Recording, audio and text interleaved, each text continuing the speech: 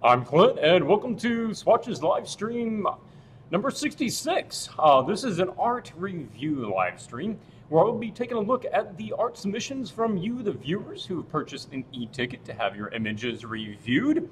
And currently, we are on the Machine and Giant Art Challenge. So the submitters have the choice of the two different subjects that they can send in. We'll walk through that and talk about that for just a moment.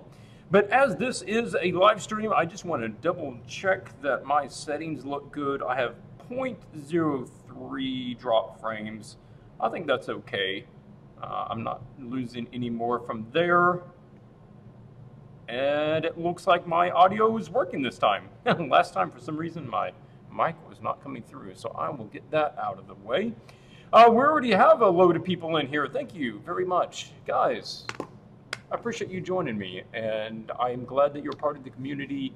I'm glad that you find these episodes very helpful, and I gotta say, I'm excited to get into this. Of course, we took off last week because I was out of town, but I'm looking forward to getting back into it and looking at these images. I will try to fit in as many questions as I reasonably can throughout the course of this. So if you want to toss me a question or a comment, you can type swatches in your comment if you're joining live, and it will flag it for me, and I'll try to answer it during the course. So we already got quite a few people in here. Thomas, Anna, Gato, Hobbit, Arlie, Anna, Robert, Esri, Federico, good to see everybody. Esri says, glad to see you again. Almost forgot the time you started today. Yeah, I got a little behind. I don't know. I always underestimate how long it takes to break down the computer and move and set it back up and everything. Little information on that, actually. I've got to move again. And of course, for anybody that's been around here for a while, they'll know that that's not a new thing. I tend to move fairly often. But my landlord wants to work on the house that I'm currently in. It's not completely finished. And so I need to go find somewhere else. And this might actually be a really good thing for the channel. If I can find a house, which I might have found, I've got to talk to the guy tomorrow. But if I can find a house here in town that has higher speed internet, then I can stream from home.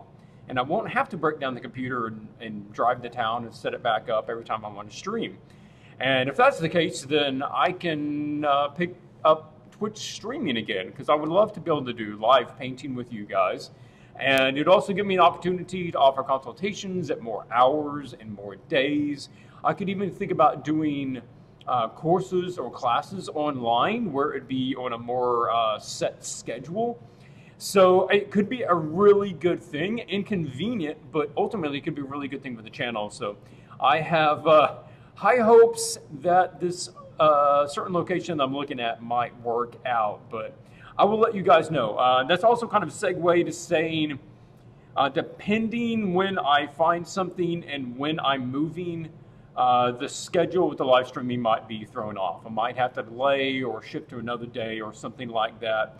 I will try to let you guys know as soon as I know, and we'll go from there.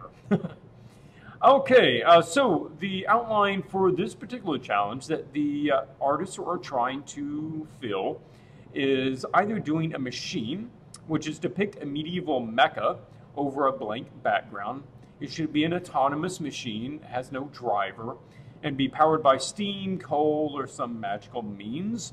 The machine is for worrying or protection with some sort of visible weaponry.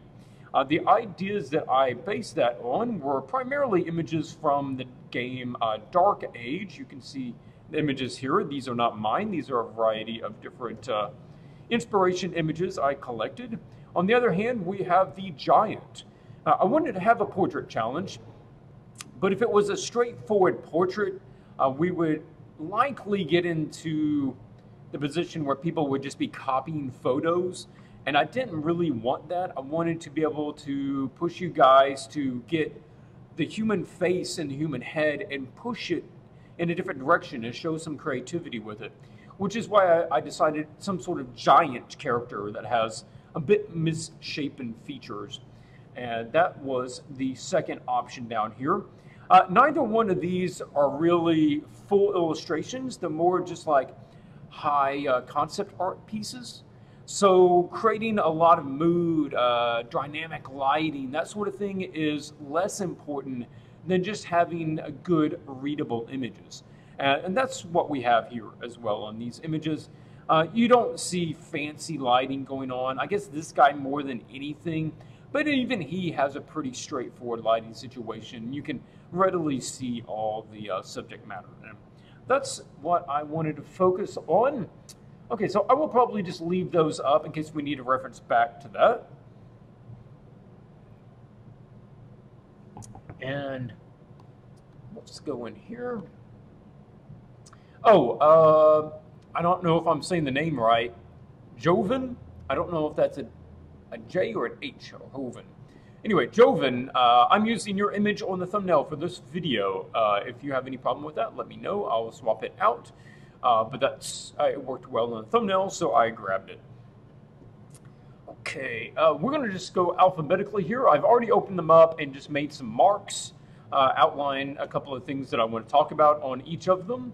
I haven't done any paint overs to these, but okay, let's start by, this is Anna Remtke, and she says, I'm really enjoying this challenge.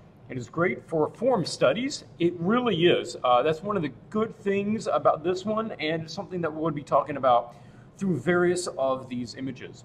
It is great for form studies and leaving the usual portrait boundaries when it becomes, let me move that out of the way for a second. When it comes to beauty and flawlessness. I hadn't thought about it in that terms, Anna, but that's really a good point, because in a lot of the images that we do, we're called upon to do really, really attractive people that are pretty much flawless.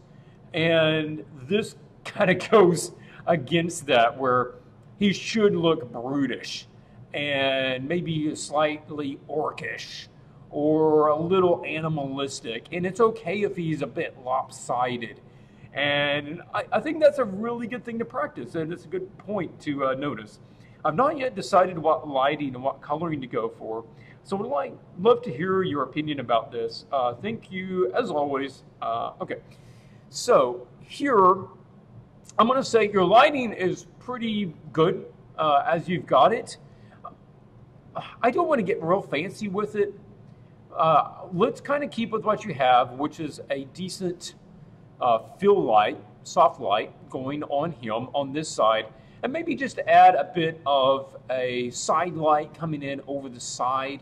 So kind of like the light that you have right along there, and then the light that you see sort of coming up over that side of that guy, and just add another light source sort of running across right here. And I'd say you're pretty good there. And that's about all you need for an image like this. Take a look at the comments. Guys, not sponsored, but Bucha, Live Kombucha. Man, this stuff is good. If you haven't picked this stuff up, this is the guava mango. That's what I'm drinking in case anybody's curious. And it is really tasty. And of course, it has live probiotics in it, which are really good for you in your gut health, which I know is very important for me. So I always try to pay attention to that. Okay, so let's talk a bit about anatomy. First up, I'm going to say you're in a good place. I think as far as concepts go, this is pretty much doing everything that a concept needs to do at this stage.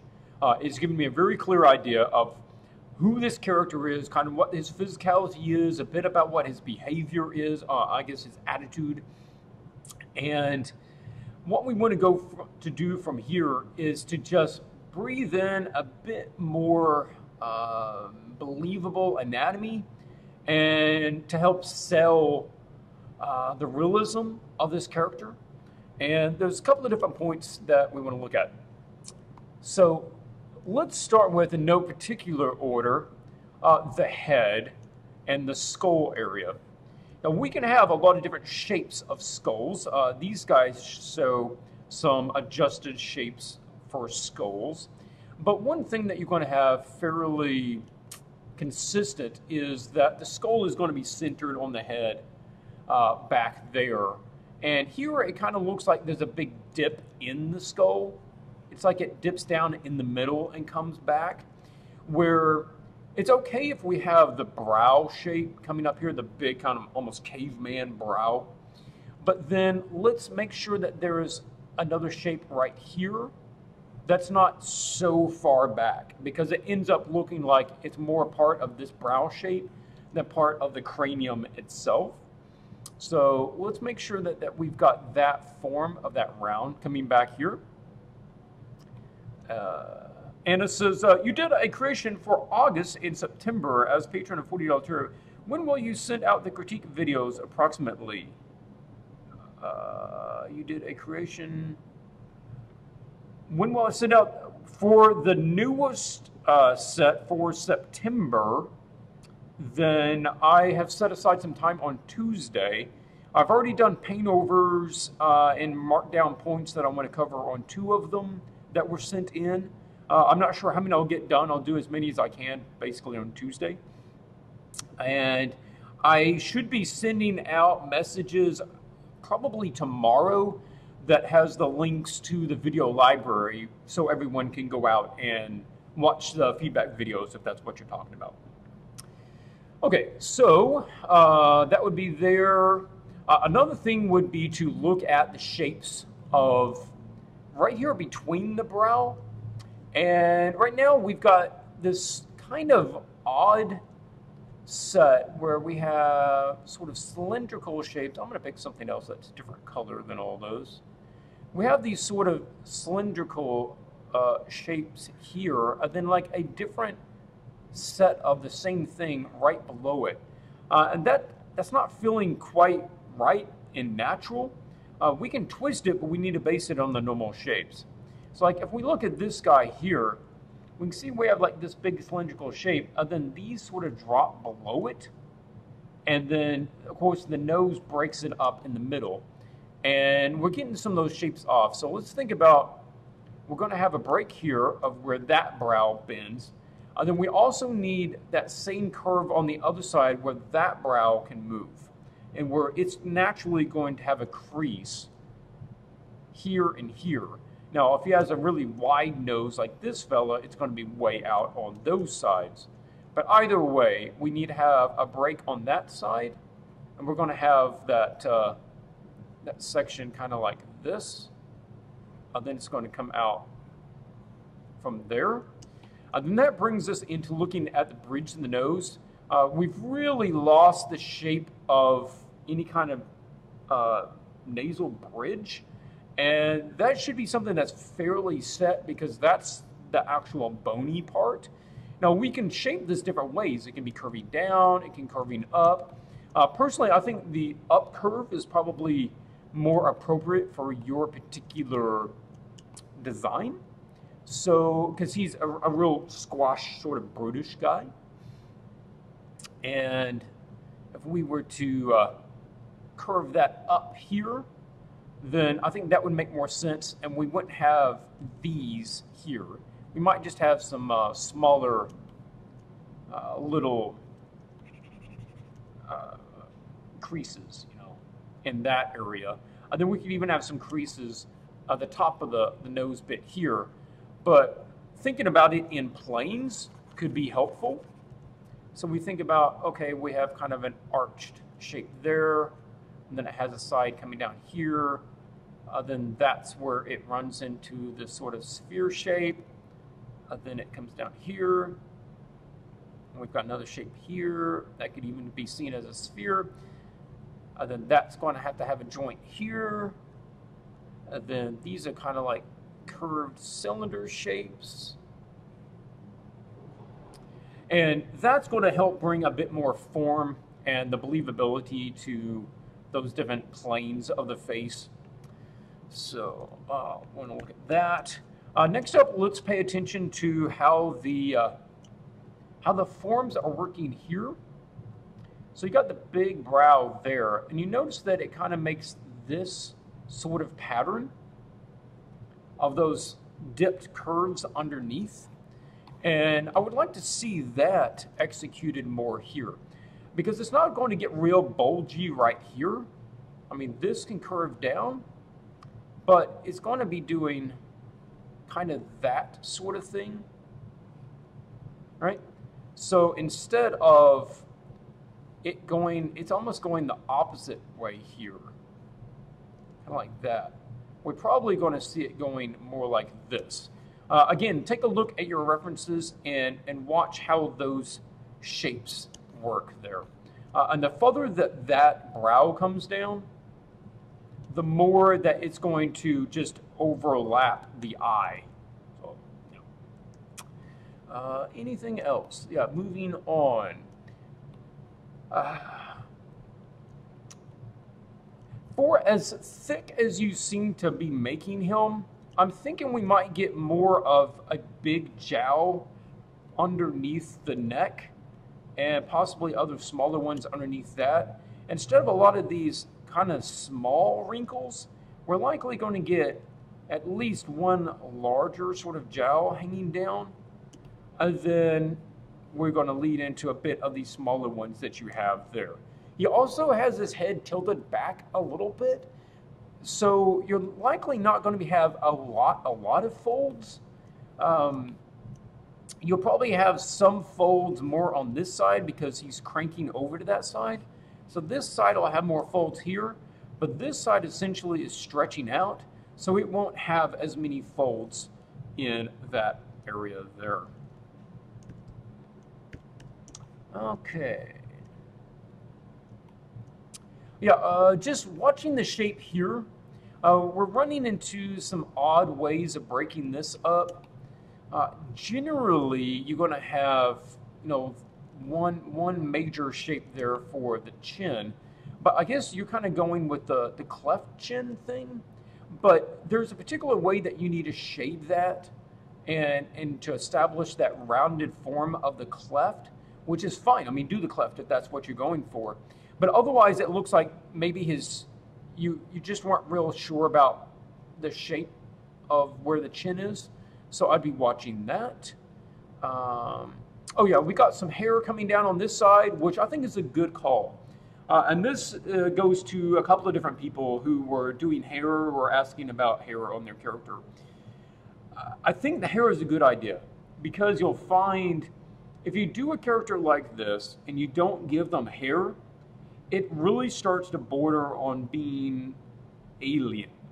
But some reason, if you start giving them more hair, they start feeling more humanoid and less alien-like. But here we just have hair on this side, and I don't see any hair on that side. So we do want to make sure that we're seeing a bit along that other side there. Anything else? Oh yeah, on this side, he doesn't look like he's just super, super fat, because here in the face, he's not really got a lot of fat. I mean, he's squashed, but there is, like, if we look at that, that's fairly thin along the cheeks. And if he was really fat, that would be getting, hefty along the cheeks, a bit saggy there, and filling out the cheeks there and the jowls and the jawline.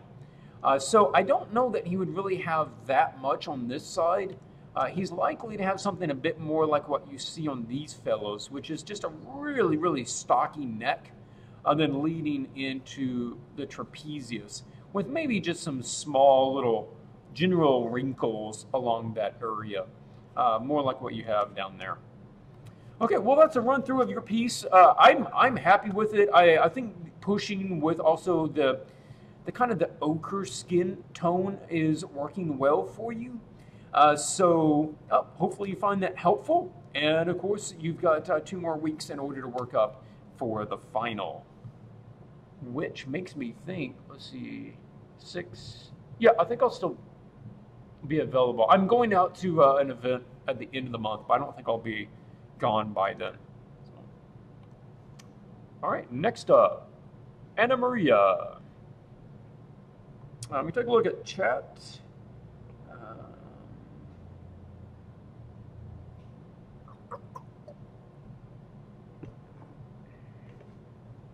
Okay. Anna Maria says, I haven't got very far, even though I had 3 weeks. But I like to aim for a gritty and rough skin, like in the paintings, and also try out some war paints on him. That's great. I like that idea. We got a guy here with some war paints. We'll zoom up and take a look at him. I also wonder if he's too much like an orc, or if his features are too normal. Thanks again. So let's pull up and take a look at some of the inspiration that she was looking at. Really nice lineup of reference images, and I do like seeing you guys go out and find some that really help push the image in the direction that you want to go. Of course, these were the references that I had initially prompted you guys with to help get you on the right page. I think you've all pretty much stuck with that. So, cool stuff there. We've got the war paint here. That's good. I also think you're making the right call with you paint it normal first, and then you go back and add the paint on top once you're happy with everything else. But trying to map the paint as you're changing the shape of the head just gets really complicated, and you end up wasting a bunch of time. I'm familiar with this guy's work. I don't know how you say his name, but I love his work. Really, really good lighting. And a little bit about your question of being orcish. And if you had just tossed it to me, I would say, oh, that's probably an orc. That would be my initial thought. And that comes from a couple of different things. I think the first thing is that he is green, and we commonly associate green with orcs. And like this guy over here, he feels more giant because he's not green. Even though all the features and the designs are the same, he's more of a common human skin color. So that would feel more human-like or giant-like.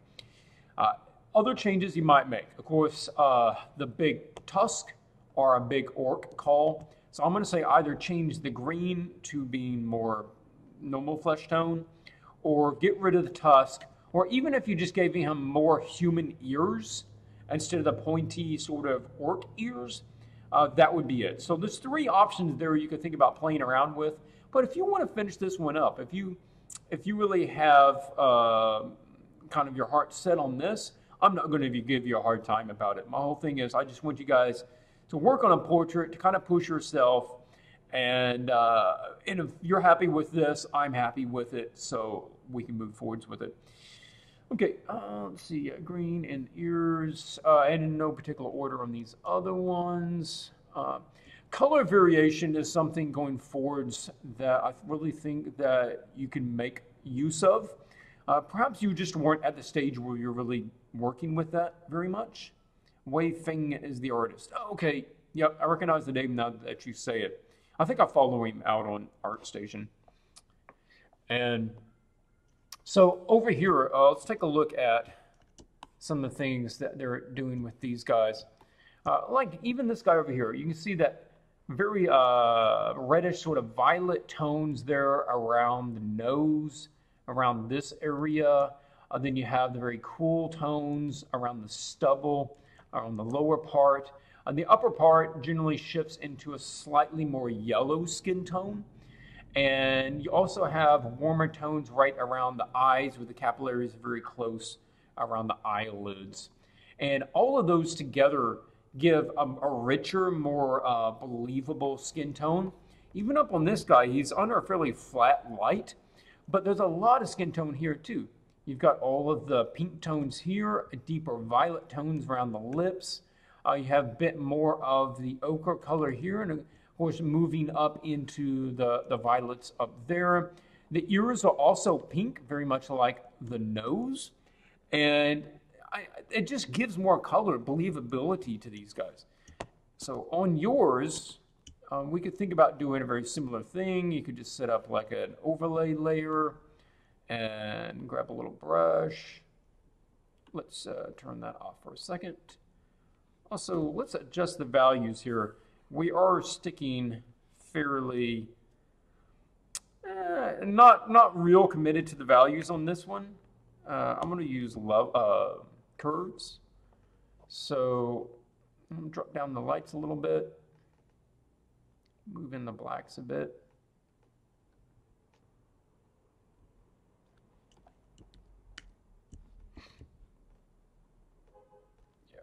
Okay. So on curves, we adjusted it, get some darks back some. And then we can add some skin tone. Let's say if we get a bit more. Oh yeah, I don't really need that 100%. Let's set that down a bit.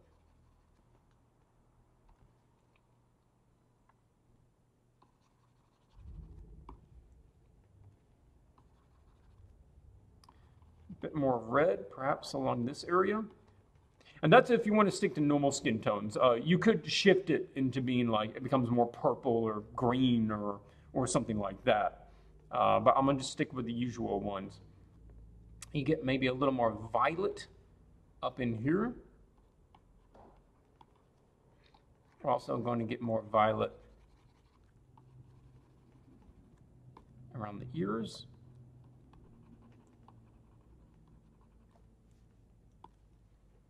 Maybe we get a bit more of the yellow-green up at top.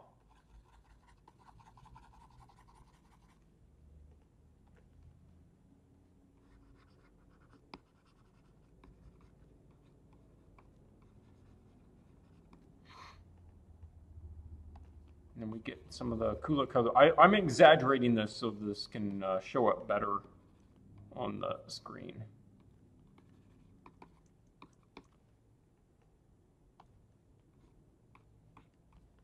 And then even on the teeth, we can add probably a bit of color there and get those more yellowed. You'll see that they're usually a bit more yellowed at the bottom, but then they transition to being kind of a blue-greenish at the top where they get thinner.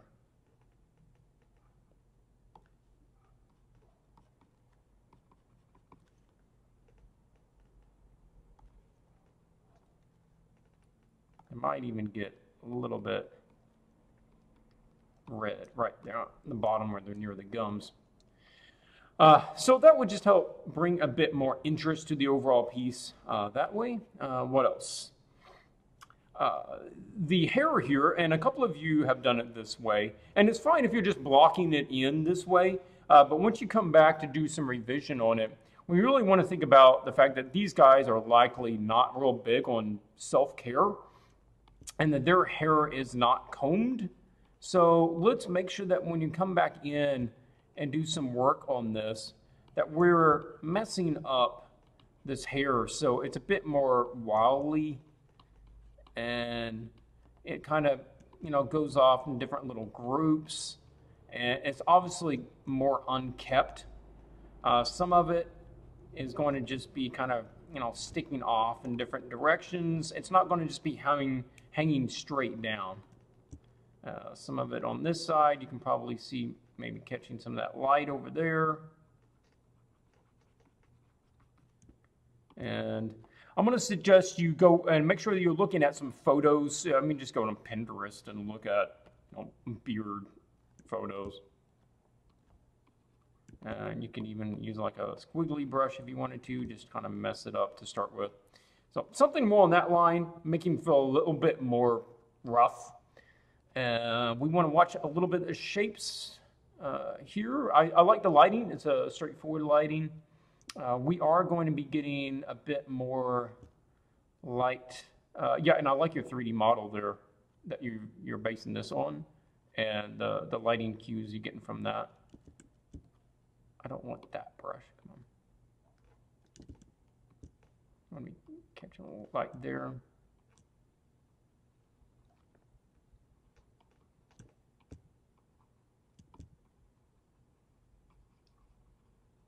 I think we really need to start telling that form a bit more.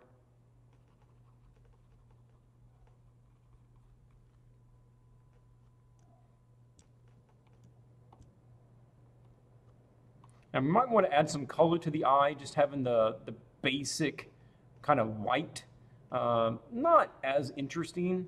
If we sparked it up with some green, if we gave it, orange, whatever color that you like, but a little color would be more helpful. What else was I thinking about? Oh, like on the scar, we have like some serious scarring going on with the face up in the sketch, but not as noticeable down here on the main image. So I'd like to see that added back in. And what you can do is add, it's been a little bit since I've done scars. You know, somebody to look at, I remember seeing the concept art, I can't remember the character's name, the White Orc from the movie The Hobbit. It was like Asgog or something like that.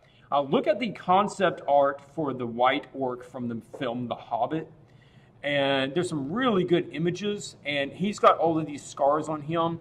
And I remember whoever did that did a really good job, and it's worth looking at. If I can remember doing like a, let's kind of do this sort of thing. Let's say there's kind of like 3 of them. Then you want to come in here, and it's like you put in a dark, kind of warmish tone. Then you come in and put in a lighter tone on top of that. And because scars often get lighter than the skin around them. So we can put that in. We kind of put in basically the little shadow. But scars also pull. So you're going to get kind of shapes where the scar sort of does this sort of thing, and the surrounding area tries to pull in to cover that little spot where the skin got damaged.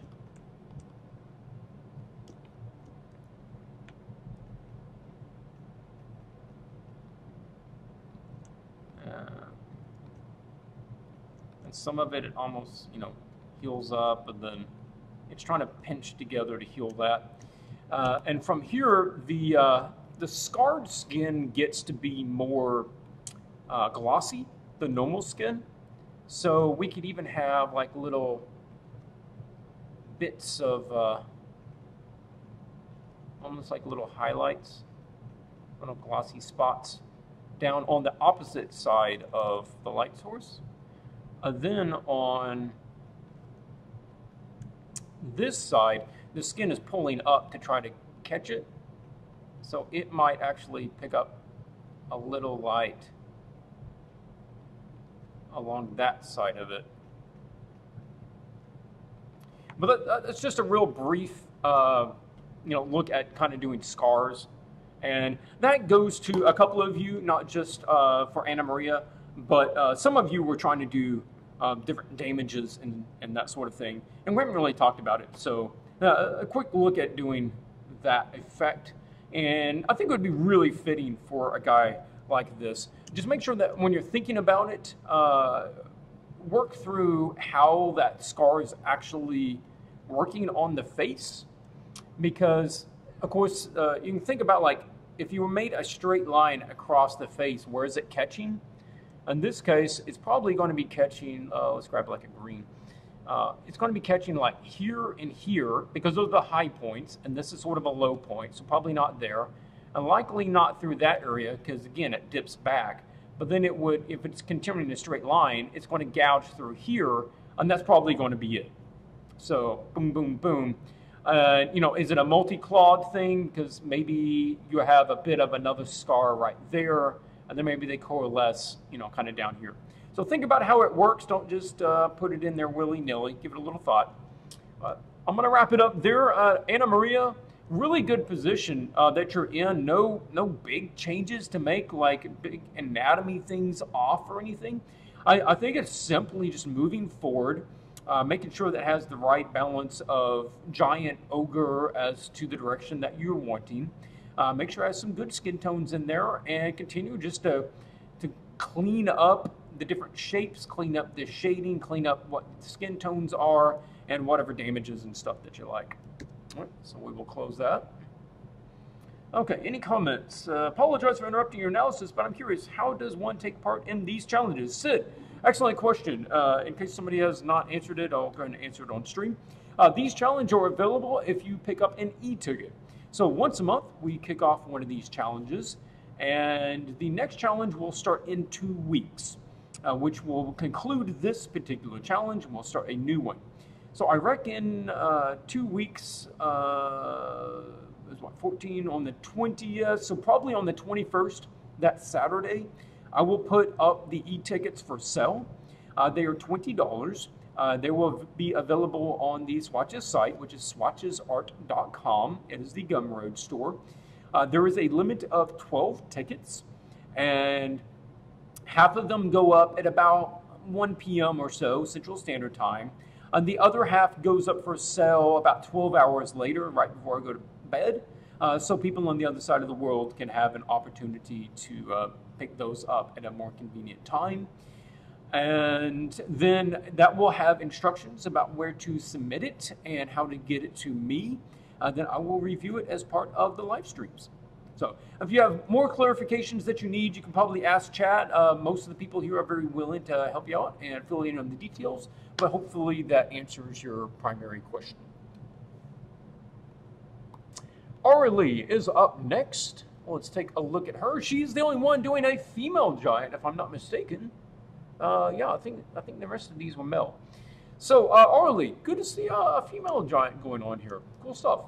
You said, once again, I didn't have much time to work on it. I think I'm missing the brutish part. I'll try to improve on that. How do you render skin texture? I'd like to think that I render it pretty well, but, you know, I'm not completely successful at it. I'm still learning. I'm being facetious. Skin is, part of it is what we talked about, which is making sure that you have a decent amount of skin tone variation with the color. The other thing is really paying attention to the glossiness or matteness of the skin. And that skin is primarily what you'd call luster. It's not matte, it's not dull, but it's also not glossy. So it's right in the middle, what I call luster. And it is something that has, I was going to say it, this tone variation, it has luster. There was something I was going to say, but I can't think of it. I'll come back to it. So on yours, let's kind of talk about some of the forms and the brutish shapes that we can work on. There's several things right now that make her feel not real brutish. And one of those is the hair looks like it's been styled in a salon. And that her hair is super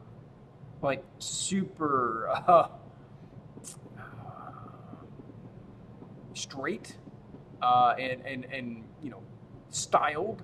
So that doesn't give a real brutish appearance. Think about making the hair feel more tribal, less kept. It can still kind of have a curve to it. It can be like she turned her head and it's kind of hanging behind her, but it's not going to be this perfect curve. The hair is going to be a little more clumpy. It's going to have maybe some more variations, some kinks in it. There's going to be some little strands sticking out where she hasn't combed it. So yeah, that's going to help with it. I think having some of the little braids there is fine. It shows a little culture or personality to it, but let's just not get too perfect with it. Another thing is we need to play up some of the more brutish shapes. Part of that comes in from the brow is often seen as being a brutish shape. Bayard Wu has excellent direction on his orc character, Bayard Wu. And you can see the heavy brow, and that's also something that we see on a lot of these. Big, heavy brow all through these. Even though it's not as big here, the jaw is certainly way bigger, but distinctive shape with little eyes on that guy. Same thing here. It's really exaggerated. Big, wide nose. Here she has a very thin brow and very kind of stylized. So let's see about giving her a little bit more of the caveman brow, where the let's give a different brush, a little bigger. And you have a very thin eyebrow there. So we can kind of drop this down and drop the brow over the face, the eyes more. So we have kind of more of that shape.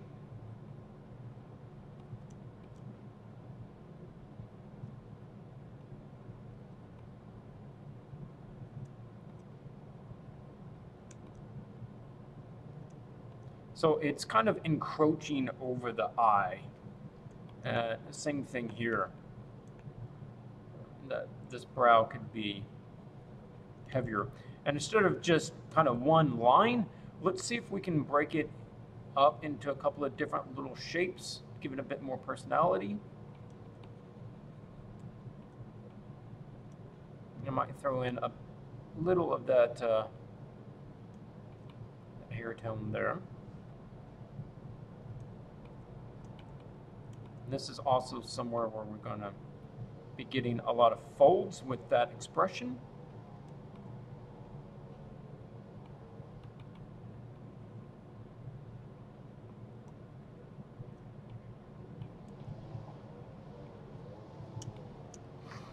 The next thing we're going to do, I guess somebody's weed eating outside. Hopefully you don't pick that up too much.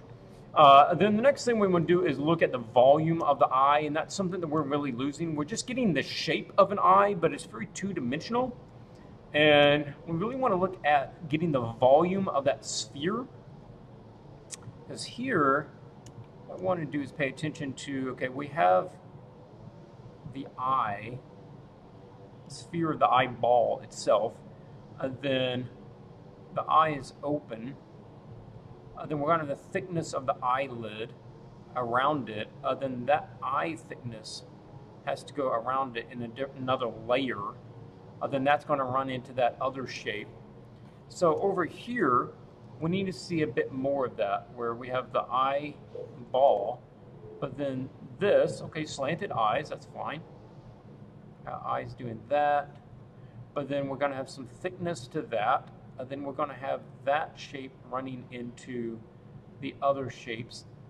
And then this is going to have to fold across it up here. Then those two have to meet because that eyebrow is coming down here. So there's going to be a conflict between those two volumes. And we're going to have that here.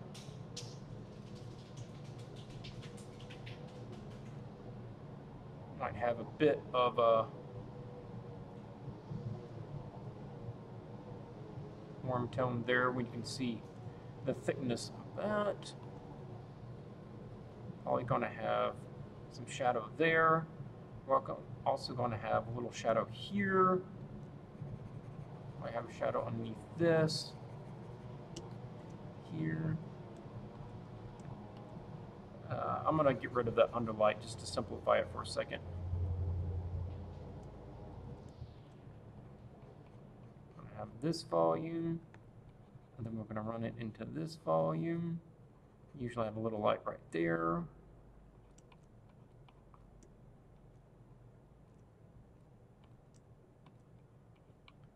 going to go around that. So we want to bring in some of those shapes. You can see that on Bayard's image as well. Whoa, that was way... Yep. Okay, anything else we're going to be looking at?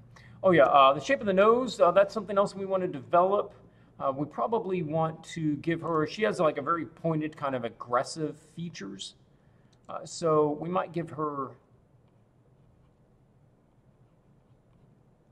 a nose that has a bit more of that going on. It can be here, then it comes out this way, or we could arch the nose, you know, top down, so it has kind of this curve to the overall, you know, face. In which case, on some of these characters, you really exaggerate that nose form to the point where that nose is actually overshadowing the other eye. Overlapping, sorry.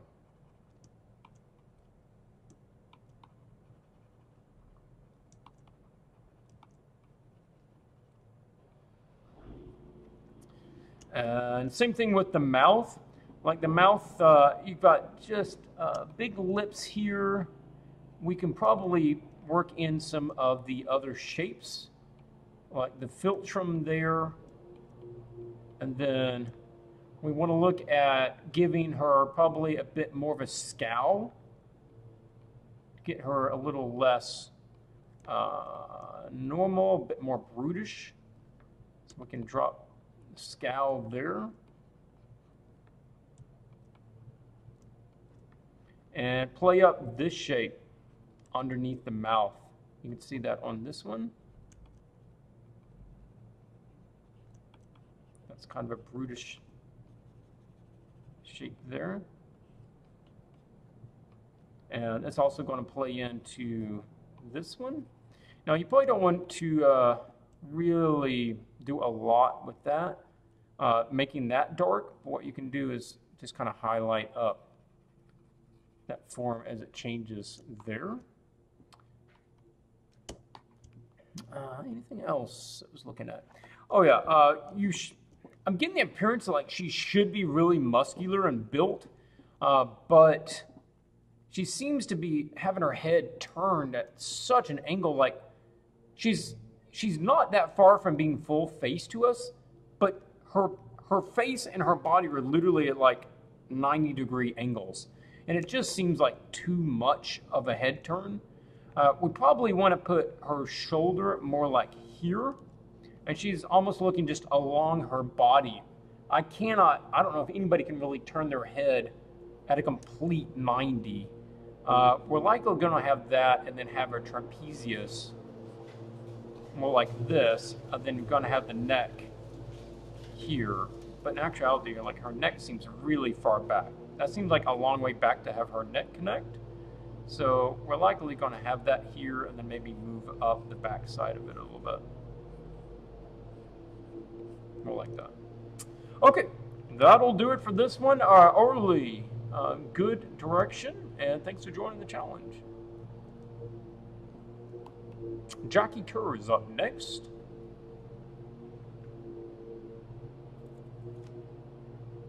It says, hi Clint, I was thinking of using the Value and Color Studies 3 for color and lighting. Does that seem okay? I'm not sure what you mean by that. You're saying you're going to use both of these? Value and Color Study 3 of both of them? I'm going to say you probably not, because this is really more complex than what you need to do. It's already more complex than a normal lighting. So let's just do a normal kind of down lighting. If you want to use, a different skin tone, that's fine. But let's not focus on trying to make it complicated colors, complicated lighting. This is really just working on the design of the character. Heck, if you want to just do this in black and white, that's fine too. No reason to overload it. This is more of a design challenge than it is a really good rendering scene. Do you think he needs some hair or more markings or tattoo things? I think hair would be a good idea, even if he wasn't full-headed. Like even this guy over here has a little tuft of hair at the top. Again, keeps him looking too alien, because for whatever reason we assume aliens wouldn't have hair. Which is kind of remarkable, because if you watch a lot of sci-fi movies, there are not that many aliens that have hair. Of course we have, Chewbacca and the Wookiees, but in a lot of the Star Trek and a lot of the other Star Wars characters, no hair. Yep. So let's talk about what we need to do here. The biggest thing here is we're getting probably too far away from paying attention to the basic forms. So I'm going to suggest forget about the colors and let's go back to just making sure that we're building good forms. I feel like you're looking at these, you're taking some ideas, and you're getting a good idea with it, but you're letting yourself run away with the shapes and not thinking about the volumes of what's going on. And I would rather you get the volumes right, because in the end, that's going to be far more useful for your skills. And that means, go back to drawing. It's like, okay, I'm starting with a sphere. All right, cool. And then the face is going to be coming down. The center of the face is going to be kind of like this. And if I have the side of the head, it's going to be kind of like that. And it's going to come down here. And it's going to be like very chin forward. Okay. And then I'm going to have the eye level sort of here. And the nose will be here. And it does this sort of thing. Which makes me think that it sort of has this, a very big muzzle shape along here. So I might just kind of drop that in as a sphere. I just clean that up a little bit. Or what they also call the mouth barrel curves there. And here I'm building it off of a form to begin with. So I know that everything lines up. And that tells me that the ear, see, the ear is going to line up halfway back on the head. Here, the ear is like literally on the back of the head. So that already tells me something really interesting there. And that here we can have the ear, and then we need the back of the head going back behind the ear. Then that's going to be running down, kind of, behind the ear into the neck. And he's got like a big, traps going on or whatever. Then we have the nose. The nose, I think, has probably the best rendered volume of the group of features. Here we have the big, almost diamond-shaped nose shape there. And we want to have, I guess we're going with kind of a scowly expression, angry expression there. And the eye is likely going to just be barely tucked up underneath that, and he's going to have some volume around his eye. And again, kind of the same shapes. We're going to have, boom, that coming down. Then this bit is probably going to be curving back up there. And then we have the little pinch lines here. And then the mouth, we're going with sort of that thing mixed in with this guy, it looks like. So if we look at this guy and look at this mouth shape, this whole image was stretched, but we can still get the idea, like, it kind of curves down on top, and it does this sort of thing. So we need to map that to our mouth barrel, and that means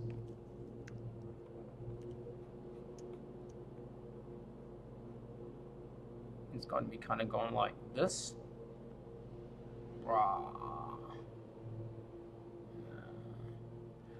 Having just the two teeth, and we don't really see the gums that it sticks to, make sure that we're, looking at this sort of thing. Take some pictures of somebody in, with your camera, with your phone, whatever you've got to take pictures with, and look how the mouth and the teeth work inside of the mouth. And that's going to really help a lot selling the believability. Now, something else you want to see here is that from this side, the mouth goes like that, but from the other side, it does the same thing. And that skin is going to try to stay as tight as it can. It's, going to be sticking to the mouth and trying to stretch. So on this side, it's going to be doing that, but on that side, we actually have to have it kind of doing the opposite of what you might think it would be. It's not going to be curving outward as much, so we're going to be doing that. That's going to have expression is really going to bring out these lines. So we're likely going to have this fold is going to be wanting to connect up with that guy. That mouth barrel shape here. And that chin, nice and big, like big chin on this fella. So we might even stick that chin out a bit more there. We can accentuate the brow shape on that. And then he's got all the foldy bits there. And yeah, give him some hair. He doesn't have to have a lot of hair. It's more like this fellow here, something like that would probably work really well for your idea. And just some little loose kind of hair hanging back there. You might just show a couple of strands, a little stubble, sticking off in this kind of area.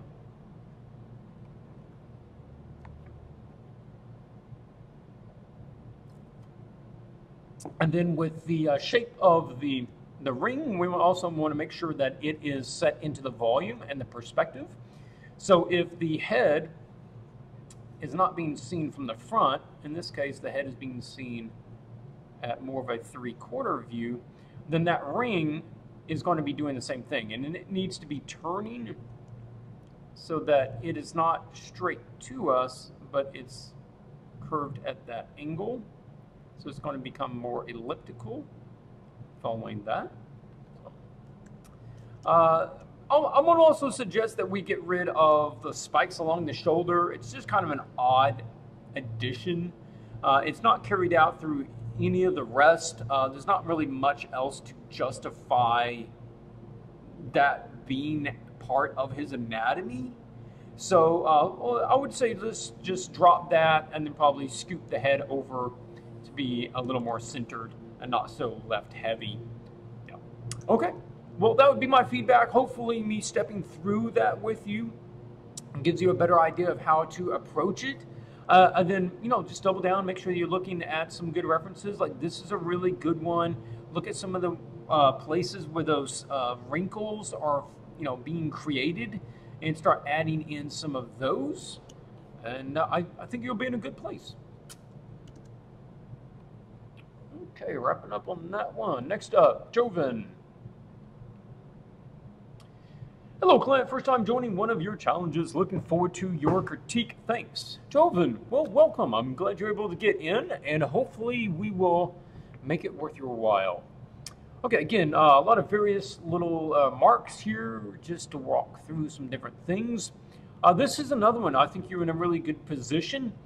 It's less about correcting things than just honing in on the idea and getting more out of the image.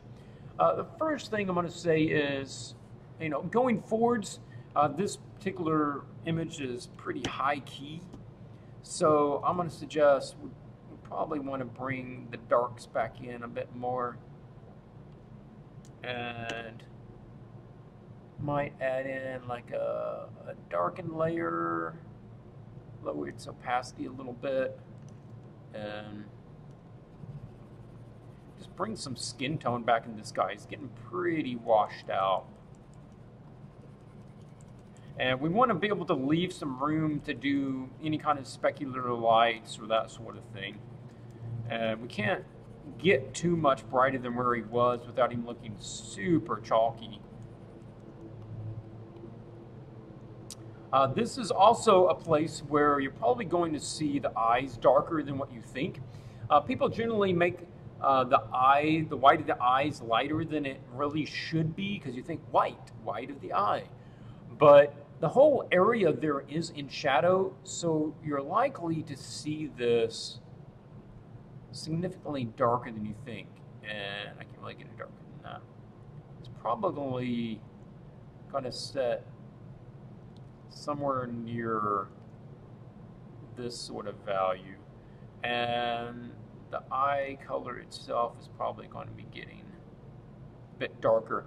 And the eye color, even if it's fairly bright color, it needs some direct light on it in order to help sell that color and to bring that color out. And if there isn't, then it's really going to just kind of get a bit darker.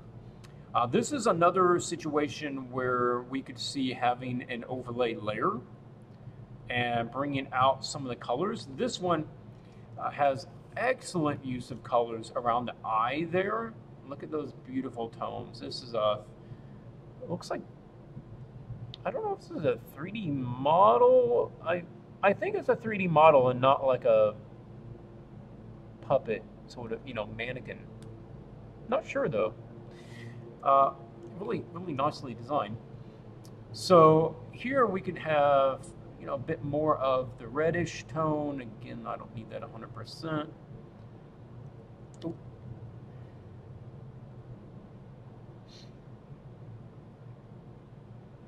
Around here, we can even add a bit more warmth there in the eye.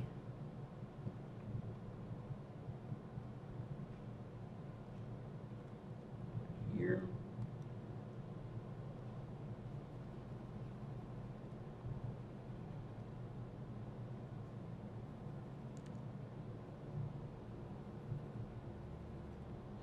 And we do see that he has a decent amount of facial hair, so we're probably going to be getting more of your blue tones and cool tones, as well as greens. Make sure that we probably got a little green in there, even if it's a bit more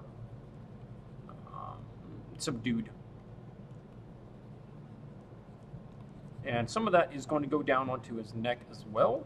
I'm going to make sure that's down there. Okay, let's talk about some of the forms going on that we want to pay attention to. One here is on the nose. The shape of this nose is just like the highest part of his nose is like way up there, and there's kind of no division in between the planes. This guy is a good example of, you can have kind of two different parts. This big part on the end, get off the overlay there. This big part on the end, then you have the bridge of the nose, and we want to think about trying to add the division between those. Like we can have this sort of thing, and this guy's kind of overlapping here and here, and you have the nostrils coming off.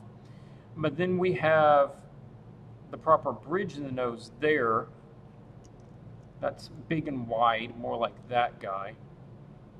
But it's kind of going to be a different shape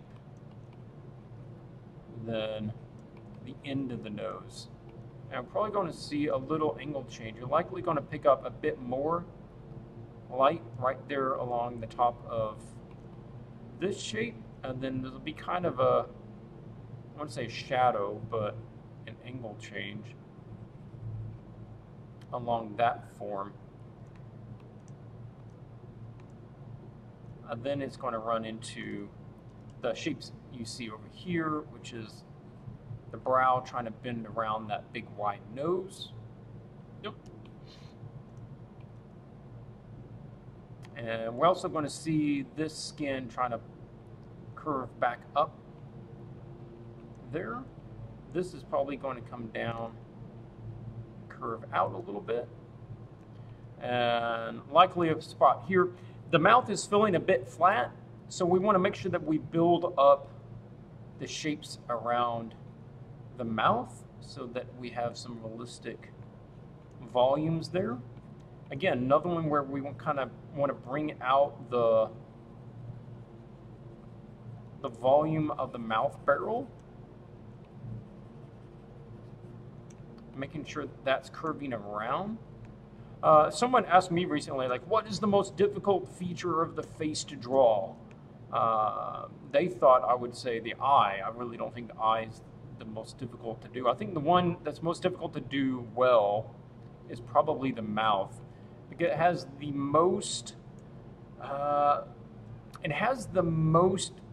minute little volumes going on. There's so many angle changes of, you know, convex to concurve to bending. Every way it's bending like multiple ways. There's multiple curves happening to every curve. Where the eye itself is not that complex because it's basically a sphere and everything's mapped around the sphere. But in this one, you've got like the overall curve where it's going this way. And then you have the fact that it's curving up here. So you have a convex curve. And then you have a concave curve where it dips down in the philtrum, back to a concave curve here. But of course, the whole thing can be warped by, you know, expression. So like this introduces a new convex curve on this one side. And then the lip itself is a convex curve running into a concave curve while also being on a giant convex curve itself as it's mapped around the teeth. I mean, I can't imagine trying to do some of the 3D animating and matching mouth movements. It'd be ridiculous. I think that would be so hard to make it look right. Some of the little wrinkles here where it's coming down into the mouth, that would probably look nice. So here, and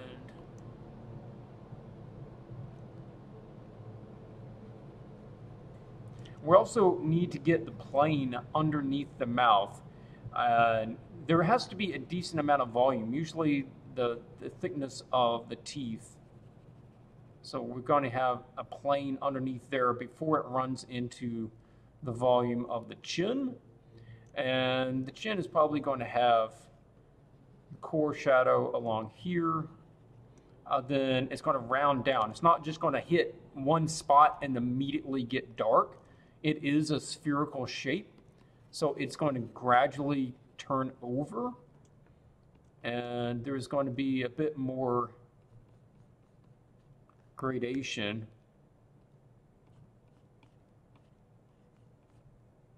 to that shape.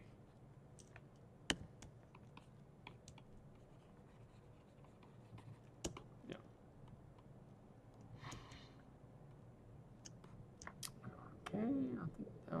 Okay, you probably will just go back, make sure you're looking at some references for ears. You can exaggerate some of the shapes.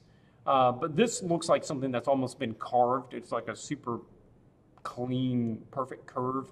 We really want to be thinking about how the curves interact with each other, and that the ear itself is a bit more wobbly than that. And it's got some more things going on with it than that. So make a look, at some references there. Anything else? Yeah, let's pull out a little more shapes down here with some of the skin kind of folding at the base of the neck. We don't need to spend a long time on it, but it looked a bit flat where it was, so let's make sure we don't forget about that. As well as some folds being added to this, where it's having to bunch up around his neck. Then it's going to come down here, and we're going to lose some of those folds as it lengthens out to cover, his body. So we want to add some of those there. So that's the way that I would take it. Hopefully you get something out of that moving forwards, and I look forward to seeing what you do with it. Madao is up next.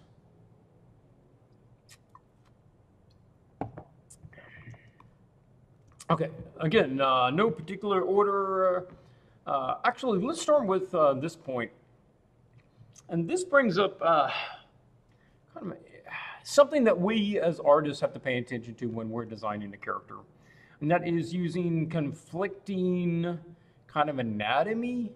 So here we have several different references, really good references. I think that's one's from Max, what's his name? Varian?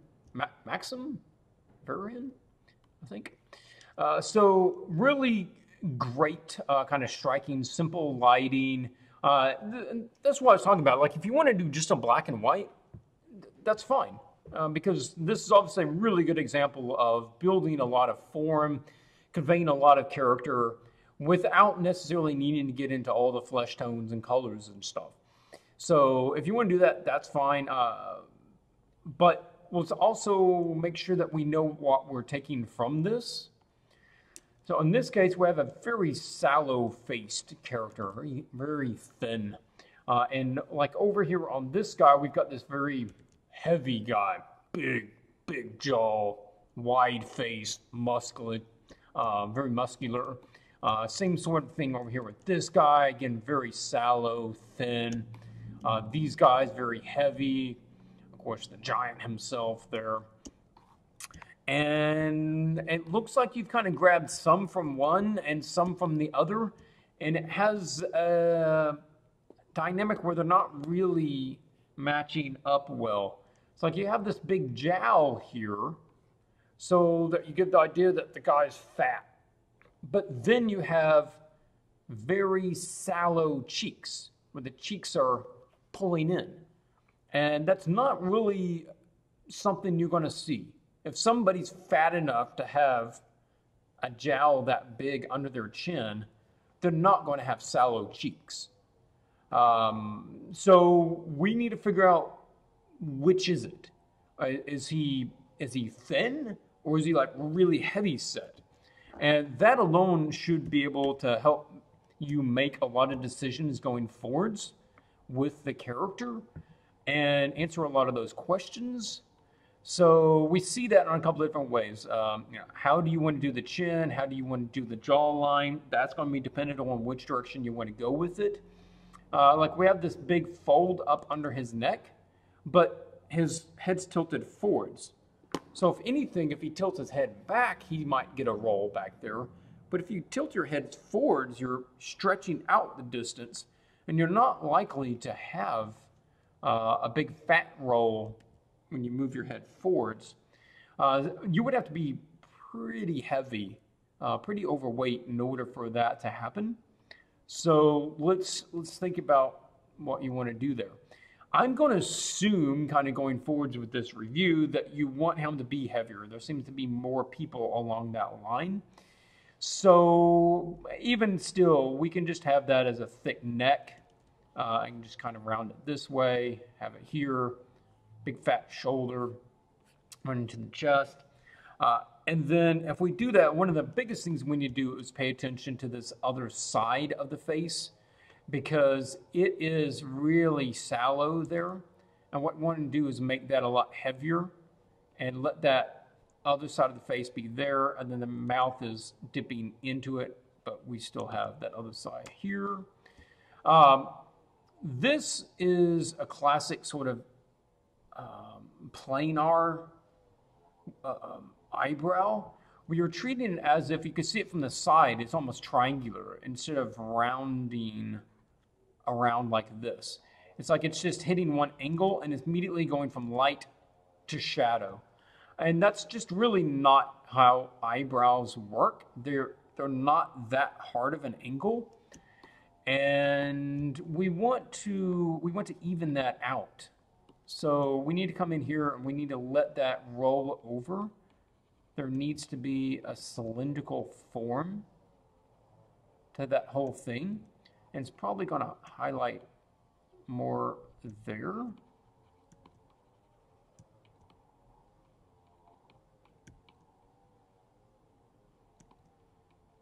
And then might be, we're looking at making this more gentle of a curve there.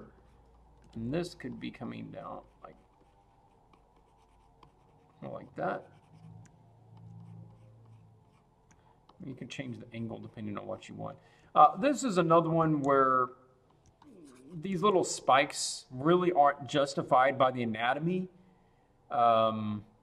So I'm going to suggest just taking them out. It's not a big enough part of the anatomy, and nothing's built around them. They're not really continued. I'll buy the fact that, kind of like this tribal fella here, he has some sort of way of ornamentation that he's put these things through his nose. And that's fine. It's weird, but okay. I'll figure out that, I reckon that he can figure out some way to do it.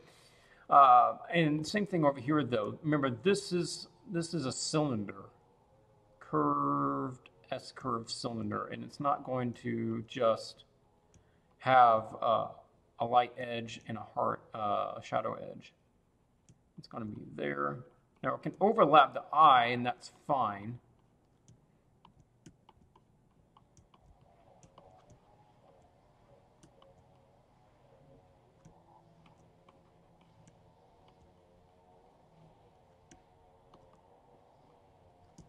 But that's going to be a bit closer to a more natural form there. Okay, what else? Oh yeah, the shapes of the eyes. When we look at the shape like on this fella down here, the real big bag shapes under the eyes, very common for that sort of body type. Yours seems a bit thin and it just kind of blends into the skin. He's got this brow here. You also find that when you do that, it pushes the cheeks up and the brows down, and it makes the eye more squinty. It's like he's not going to have an open eye down here while he's holding this expression. It's kind of be like his eye's going to be more pinched like that. And then that's going to have a bit of probably a round volume to it. And there can very likely be some more kind of little ones running into that.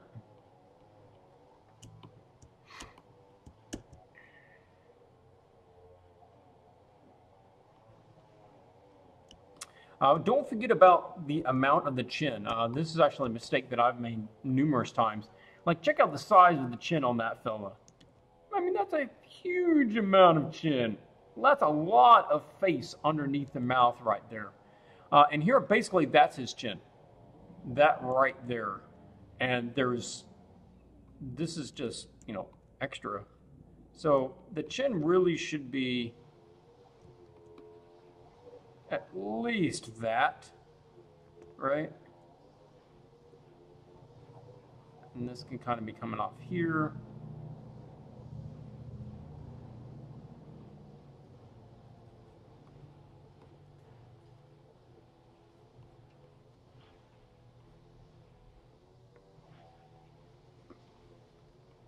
And this barrel shape coming around there. A bit more like that. Just rendering wise, when you move forwards, you might think about doing a little rebalance with the lighting, that he's about the same skin tone as the background. I'm going to suggest you put the background somewhere around this value if you're going to have that lighter skin tone, so it shows up a bit more. His hair can be a bit darker than the background, then the background can be darker than the skin tone. Maybe make it like extra dark back there towards the bottom so that, you know, this skin can show up against that. We could even just let some of this go into shadow down here so that the face is a bit more lit. Nothing complex there with the lighting. Just letting the head show up a bit more and not be the same tone as the background. Okay, that's it for McDowell's. Thank you for joining in. You've been around, you've done a lot of these challenges, and apparently you're getting more out of them still, so thanks for coming back. Okay, next up is Robert Cornelius. He's doing the first machine image so far. So I had some trouble with the gun. I repainted a ton of weapons before I landed on this one, but I'm still not totally confident with the perspective of it. Also, I wanted to add a lot of machine stuff and gears, details between the plates, mainly by the elbows, so it doesn't look like just a dude in a suit. My intention is that there is only a few trees left in the world, and we have built these mechs to use the power of the trees to protect us and preserve the trees within them. So that is a full-grown tree inside, aka he's huge. The tree definitely still needs work. Any tips on making it look like it's behind glass? Yeah, let's talk about a couple of the points there. And let's start with the one, yeah, it definitely looks more like a guy in a suit. Now, I wouldn't think it's a human. It's a little unproportional to be human, but I would think it was some sort of creature in... oh, sorry. Yep, let me move it over. I would think that it's some sort of creature in a suit. And there's a couple of small changes, well, a couple of changes you can make. And that brings me to another point, which is, this is probably a bit too rendered for a concept, because when I start talking about making changes, it's going to be you lost a significant amount of time because of how detailed you did a lot of this stuff. So going forwards, if you submit in a concept to someone, you probably don't want to put this much time into it and this much detail and refining it, because when somebody else is going to be controlling, you know, the direction of the image and not you, you don't want to overinvest your time. So make sure that they know what they're looking at, but like all the filigree stuff, it's a lot of extra time. And so like here, you have essentially what looks like a helmet. It doesn't look like a mechanized creature. It looks like a being in a suit, which is fine if it has 4 legs and it have that kind of anatomy, but don't give it a helmet face. You give it a face, it becomes organic, which has a mask style face. Essentially, you gave it 2 slits for eyes and what we commonly recognize as being a breathing apparatus for a mouth. But this thing doesn't have eyes or mouth. In fact, it would seem more mechanical if you just took the head off of it. Just took the head off and it would feel more like a machine, because we wouldn't insinuate that this is humanoid.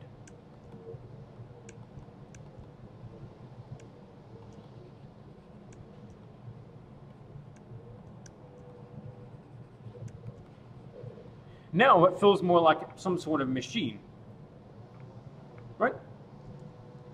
And I feel like this is the main thing. Like, this is what it's all about. I'm not confusing it with the head.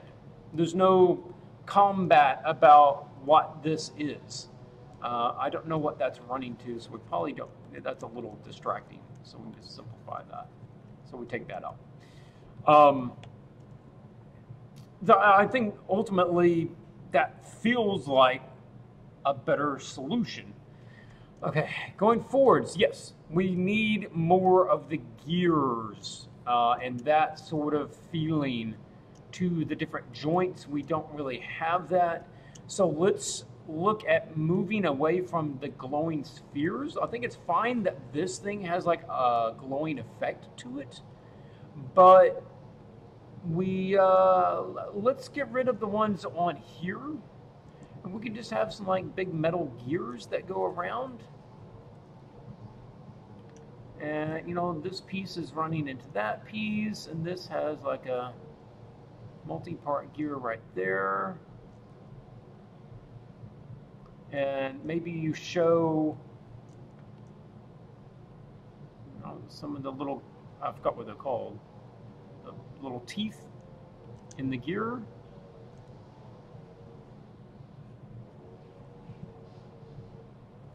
And that would immediately help us know that it's mechanical. You can also add things like, you know, adding kind of like a hole here, adding some sort of piston thing that comes down from the chest piece, you know, down to the arm, so that it's got more of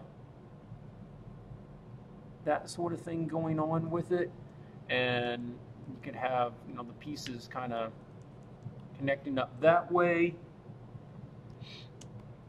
And I just marked that like we need gears here on the major joints. So you might want to move out some of this. We stop short on some of these armor pieces and take out some of these armor pieces so that we can have a little piston coming out from this spot down here. Then we can have a gear here and something running into that gear there.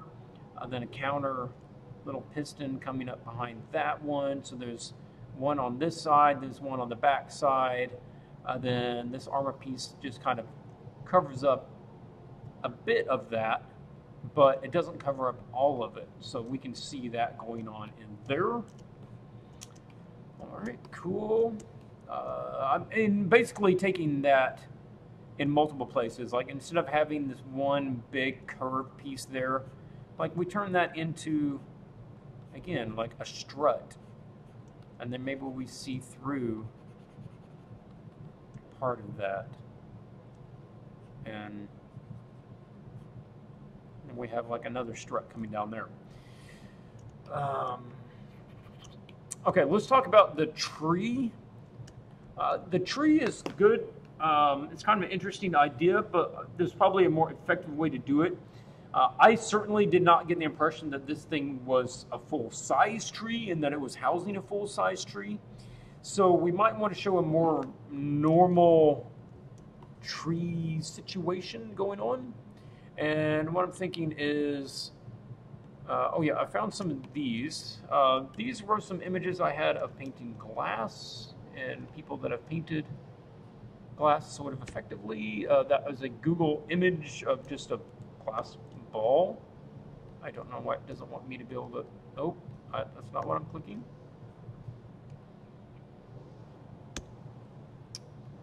So, kind of taking some cues from those, what we want to do is work out what the whole thing is doing, and we want to paint it normal. I'm going to suggest painting it normal to begin with, as if there was no glass.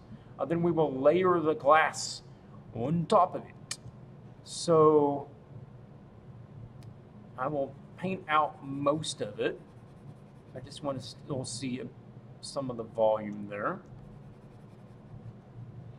Then think about this maybe being almost like a little planetarium, arboretum. What do you call it? It's like it has plants in it. Maybe it has like a whole like little grass scape in there. Terrarium. That's kind of what it was. It's like a terrarium, but the size for an entire proper tree. So we've got like a terrarium thing going on there. And then we've got Mr. Tree inside of that.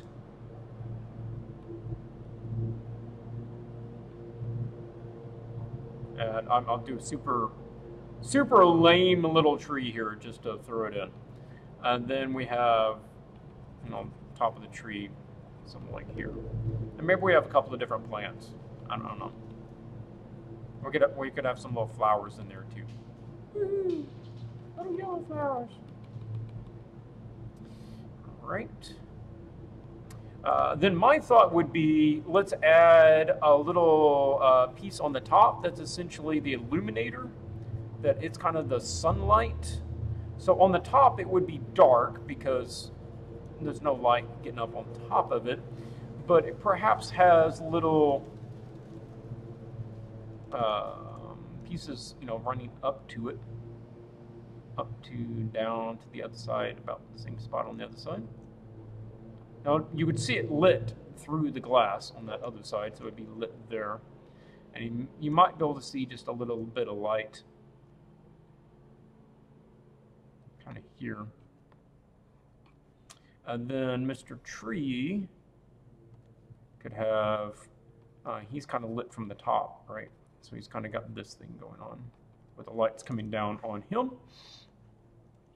Then we could work on having a little glass effect where the side would be a little mirroring. You kind of have a little of kind of the distortion of some of these colors as it comes up. And it's going to distort some of the stuff around here.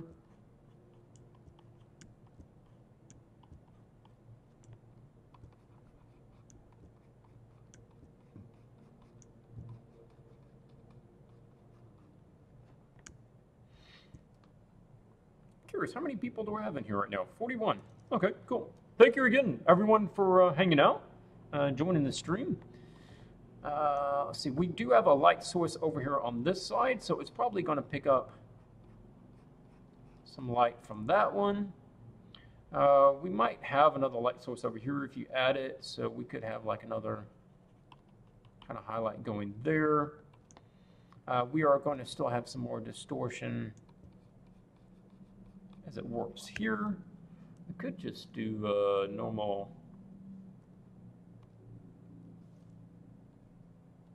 smudge. That wouldn't be far from what would be going on there.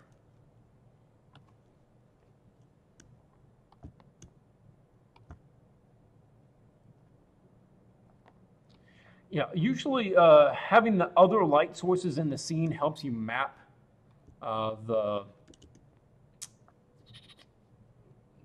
highlights and bring out the forms, but we don't have too much of that on this, so we'll have to play around. But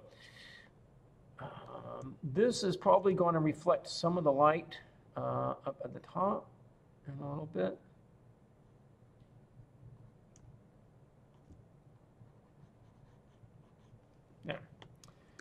Anyway, that might get you a bit closer to the direction that you were thinking. So hopefully that gives you some ideas.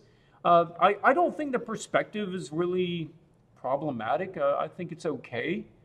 Um, I think the gun is fine. I would take it as some sort of defensive thing, even if I don't completely understand what it is. And make sure that we're getting in the gears. If you do want to use more of a head shape, then let's get rid of the eye slits. Let's get rid of the breathing apparatus sort of shapes and make it very very machine-like. Like go look at an engine and use a head shaped on like a car engine and those sorts of shapes. Very mechanical based. Make sure that we're removing enough of the armor around the joints, which of course wouldn't make sense. You would want to armor the joints, but we need to convey that this is a machine. So, okay, that'll wrap it up here. Don't save. Next up, Thea.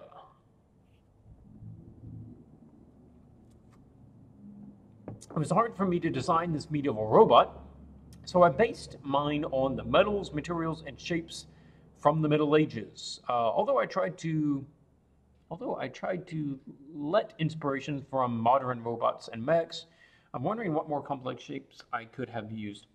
I think being inspired by medieval kind of shapes and metals, that's fine, but we also on the right line with you thinking maybe not the best shapes.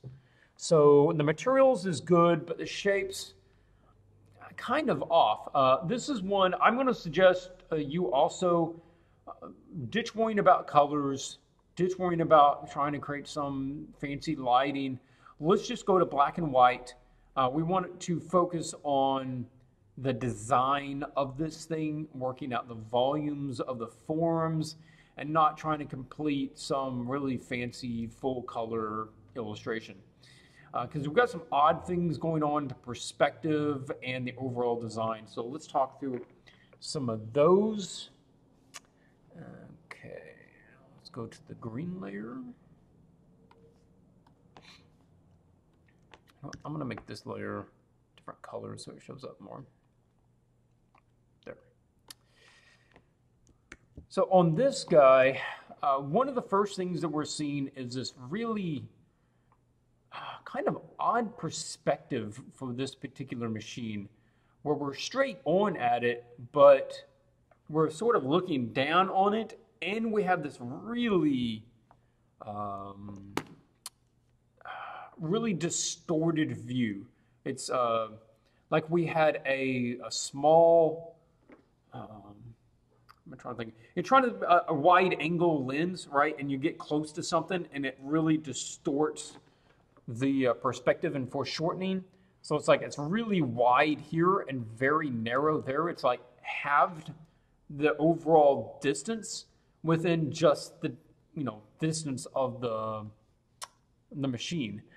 We have all these things like coming right at us, and it's just not working too well. So I'm going to challenge you. This perspective is not helping you. Okay, so let's try to move it to a different perspective. Just back it up. And this is less art director kind of talking and more art teacher talking to you. You specifically, it would be better for you. Let's go back to black and white. You can use a lot of the elements of this, but let's find a more normal perspective that uses the thing is kind of in this view, a 3/4 view, so we can very easily understand what all the shapes are.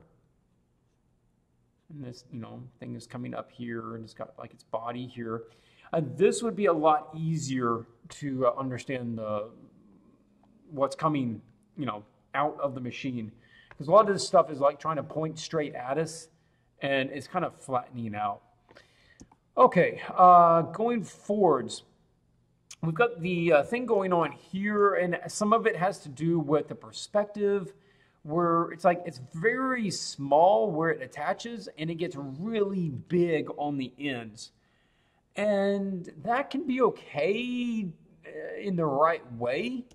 Like on these guys, the ends are really big, but it's not like the size of the arm itself is big, but the ends of it has a metal guard covering, its leg area. And same thing down here. I buy the fact that this leg is thick enough to actually hold up that leg. And then it has, of course, the armor plates there at the end. So that's not really what we have here. We have this really thin arm and just really big ends on it.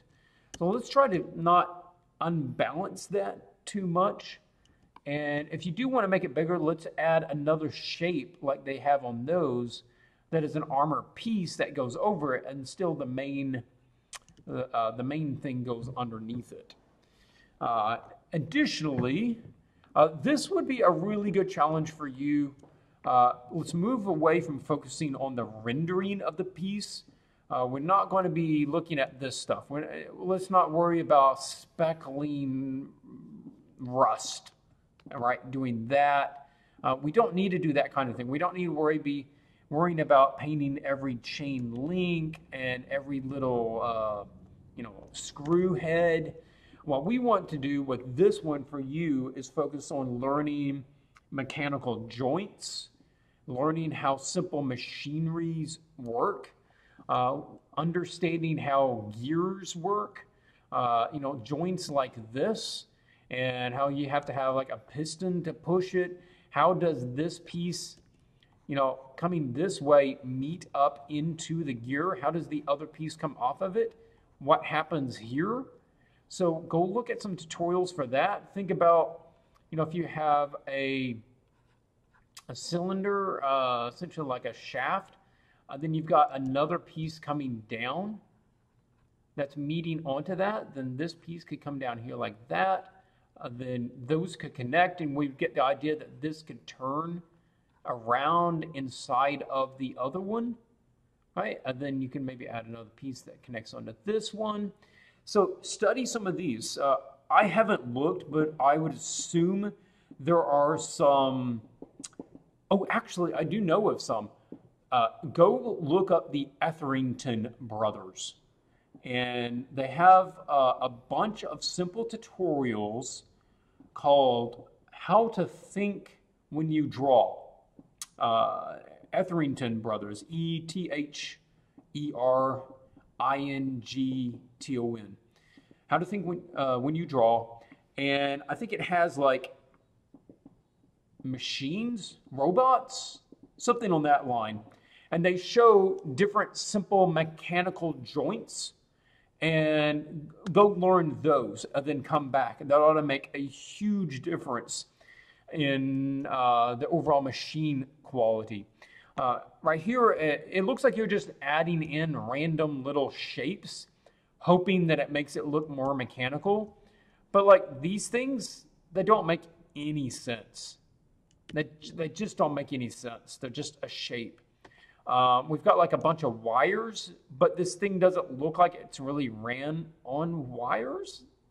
So go back and we want to practice more on that. I agree with you. The shapes, what more interesting shapes could you do? There are certainly a lot more interesting shapes you could do. This is kind of just a basic round, almost crab shape. But look at some of these, right? Try to break it down into more points, and how do these pieces connect? Are there multiple joints to them? Could this be like a little engine? Could there be a grate in here with some fires coming up? Let's get rid of the actual head. It's not a person. It doesn't really need a head. It's an automaton. Let's take a look at the examples. Like no particular head. Only what we could vaguely call a head, which is just a glowing kind of hole right there. This is head-like. Again, it's just a glowing grate that has a driver. Don't worry about that. Again, no head. We don't necessarily need a head on these things. They can just have a big armor plate right there with some sort of design on it, and that's fine. Or it can just have a glowing grate, and that's fine. Or it has nothing at all, and that's fine. Again, it doesn't need to look humanoid. The metal thing here, I mean, the glowing thing here, I assume this is some sort of magical power device. If you want to do that, let's push it a bit further and maybe have like something that connects into it that makes it look like it maybe it's drawing energy out of it. It also looks like a really important and fragile piece. So while we want to see some of it, maybe it has like some protective rings that go around it, just something that makes it feel like it's protected. And also, it feels super top heavy. Like it's got this little bitty attachment, and literally all of this is being balanced and held by this piece of metal right here. I assume the glass is a container. It's not really supporting much. So this piece of metal is having to hold up everything. And it's just not real believable. So we could think about doing something different, like if there's struts that come up to this, and maybe there's a ring that comes around that, then in between those struts or other struts that go up to this thing, T-1000, right? Yeah, but from Terminator. Take a look at the way that they do the body on that guy, right? Look at the metal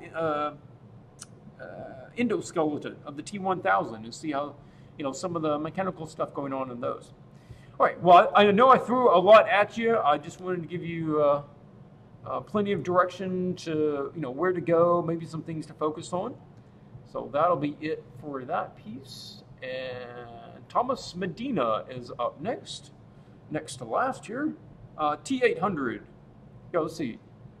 T-800 is the...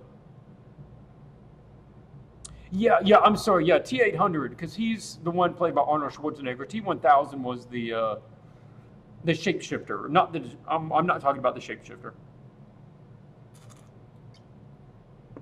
And then it was the TX.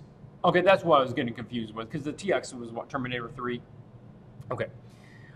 Some of the same things. Actually, quite a few of the same things from the other one.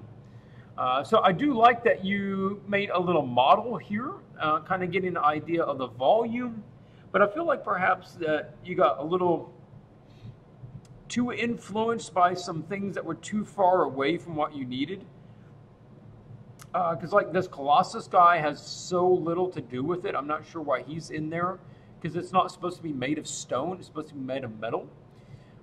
This is some interesting ideas, but again, like that's kind of working on a totally different scale. And that's why I did put this here, because we want to make sure that we're sticking towards the brief. So I did these little lines here, and I just wanted to show we're losing our sense of volume and placement of everything. That we've got the idea of the volume. I have a fairly good feeling of the volume of the body itself, if we could just put that in basic cube terms. Cuboid, I guess. It's not an actual cube. And that would tell me this leg's not touching the ground. It would tell me that leg's not touching the ground. It says maybe that one is touching the ground. So it feels like it's sitting on its belly and it just kind of has its legs up in the air. And that's why I'm going to suggest, okay, this can serve as the general direction for the image, but let's restart it by working it from the ground up and figuring out the space that it's working in. I'll step through it. So first thing we want to do is work out where is it sitting, how much volume is it taking up. So we can figure out, like, this one will be a little bit different than what I just drew. So it'll be, whatever perspective you want, something like that. I don't know why I'm making it lean. That's not real helpful.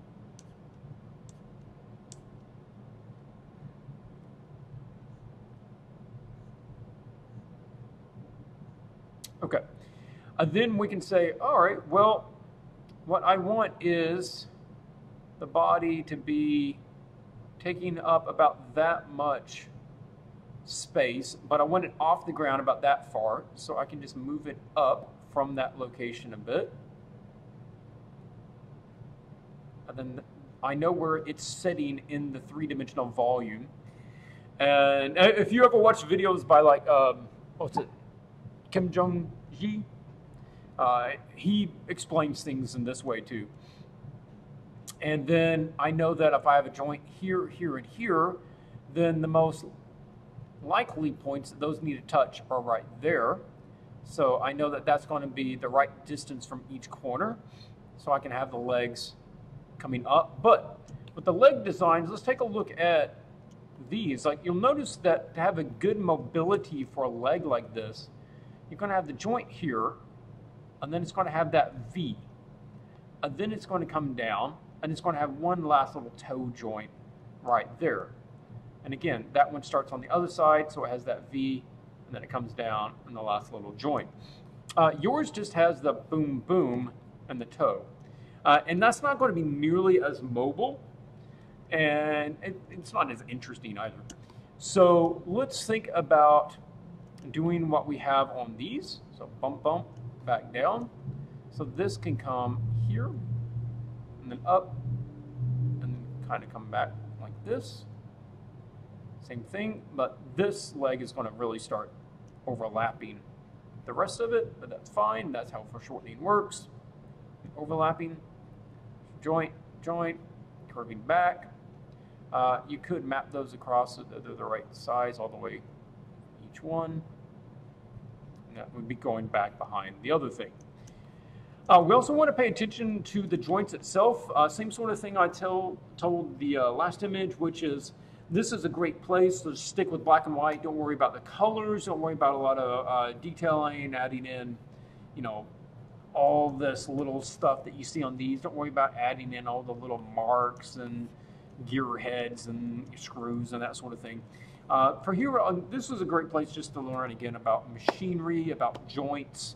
How do pieces of machinery fit to each other?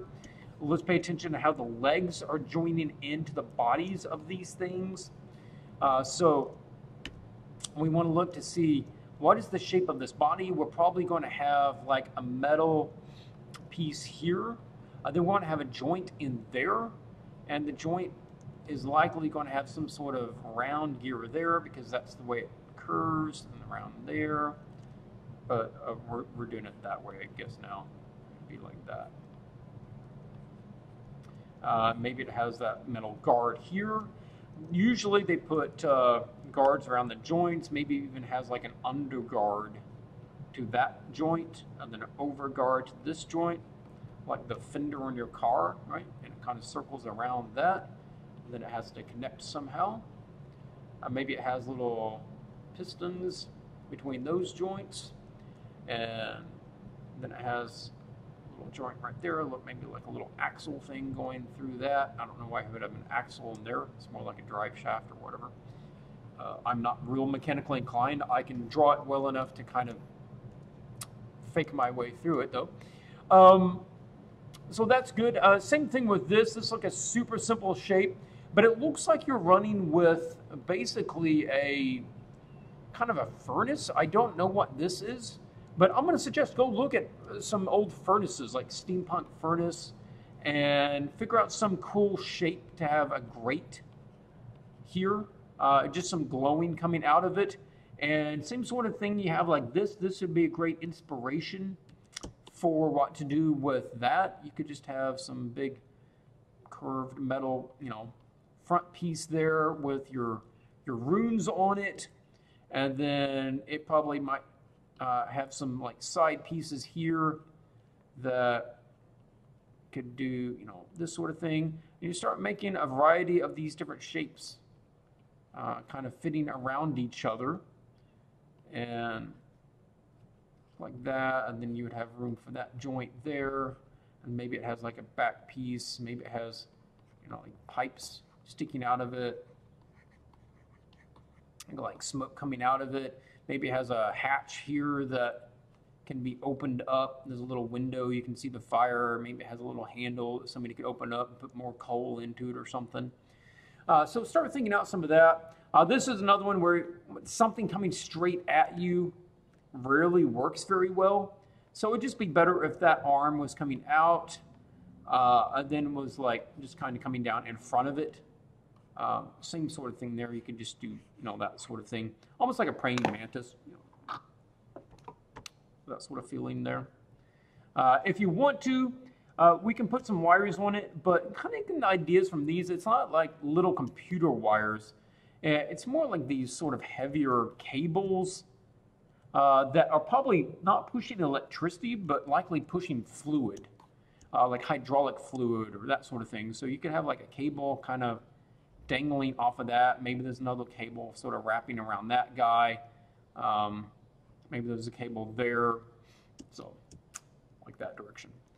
Okay, well, I'm going to stop there, and this ought to be a really good one for you. If you let yourself dive into this, find some more resources, find some little tutorials on drawing machines, robots, bring in your knowledge of the joints, and spend a little time drawing them. Draw the different kinds of joints that there are in machinery, and get to where you understand the basics of how they work. Then once you understand that, when you start drawing something like this, you won't just be drawing the two-dimensional shapes and throwing together an idea. You'll actually be designing the robot, and you'll be designing the machinery. And that's really cool when you know enough of it that you can do that. David, hello to you. Let's save. Okay. Last up is Tyler Vale. Let's take a look at that one. Tyler's just working in grayscale by choice. Cool, fine with me. Forms and drawing, thank you for your feedback. So Tyler, this is another one. No big mistakes. Good place for the concept at this point. And from here, we just want to refine the overall design of it and get a bit more believability into the organic shapes, a little more subtlety into some of the shapes. So let's go through some of the major ones that should be helpful. What is not an organic shape? I'm not sure what this is. Maybe you know what it is and you're going to fill it out later. Currently at this point, I'm not real sure. Is it another shield? Because I get the idea that he's made some sort of band, with people that he's smushed. And this is a classic shield shape, so I get that. That's fine. On these, let's think about, going forward, put some sort of shield design. Like a lot of these shields probably have like some sort of, look like a wheel hub. I don't know what their name is, the metal piece that goes in the middle of the big round shields and a lot of the square ones.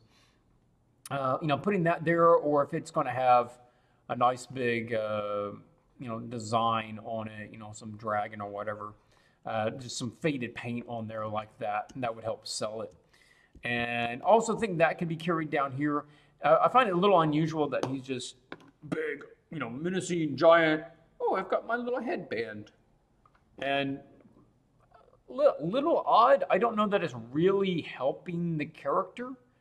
If you're going to do that, I'd probably treat him a bit more like a hoarder, that he just collects all this stuff. So he might have like this big, heavy kind of cloak, and he's got all of this stuff just affixed to it. So it's not just this random head thing that he's got. Maybe he's even got like ropes hanging down. He's got like stuff hanging off these ropes, or there's more necklaces with stuff hanging off of it. Anyway, kind of that direction, I thought. Design-wise for the face, similar thing here with the eyes. I think you're in a pretty good place here, right? And probably because you were looking at this. Let's play up this shape here. That initial shape right there. And we're going to make that probably even extra rounded. And because he's so much heavier than you are, it's likely going to have another one there. And then this essentially is going to become a big baggy one right there too. So we can make that a nice bigger shape there too. And that's going to round down. This is a nice form where it's overlapping there. I think we want to push his eyebrow more if he has much of an eyebrow. Somewhere like that. And let's find some more interesting shapes to push his nose. Right now it's just kind of like a big sphere, but we want to find some more interesting planes in this and curves. Like this guy over here is a really good example of, look at these. It's not just one big curve, right? It's not just a sphere. It's got really nice aggression to these angles. So you can see it as kind of like a cylinder here, and then a little sphere there, and then it pulls back there. And that's the sort of thing I think you can go with yours. It doesn't need to be necessarily that same shape, but like this staying the same size all the way across. Okay, a little boring. But if it was like wide here and then narrower on that side, so it has a little change to it. Okay, cool. Then like on your nose, I assume this is self-portrait, I'm just guessing, that it pulls back up, the skin does, there.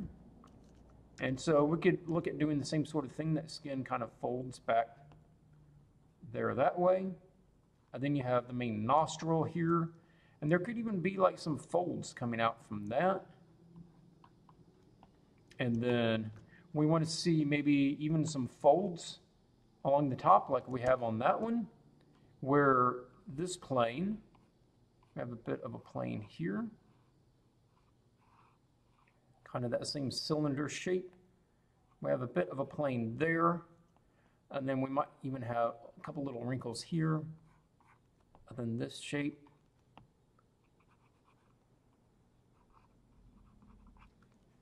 Kind of back over there. You're doing good establishing some of those on this one. Let's also look at the mouth. It's looking pretty good.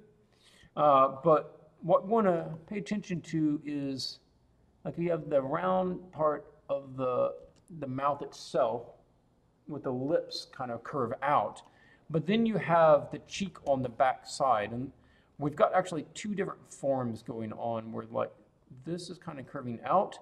And then we're probably going to have this fold on the opposite side kind of coming there. Then we're going to have that curving into the shape of the chin. So then the chin is going to be here. And even on yours, this lighting doesn't show it much, but we got that angle change here and that barrel shape there. And that's not where, this is flattening out a bit too much, when we should have still a bit of that barrel coming around. So let's see about kind of playing up that flow. And that would curve back on itself there. And with the mouth, there's a couple of shapes. It's going to have kind of that shape there.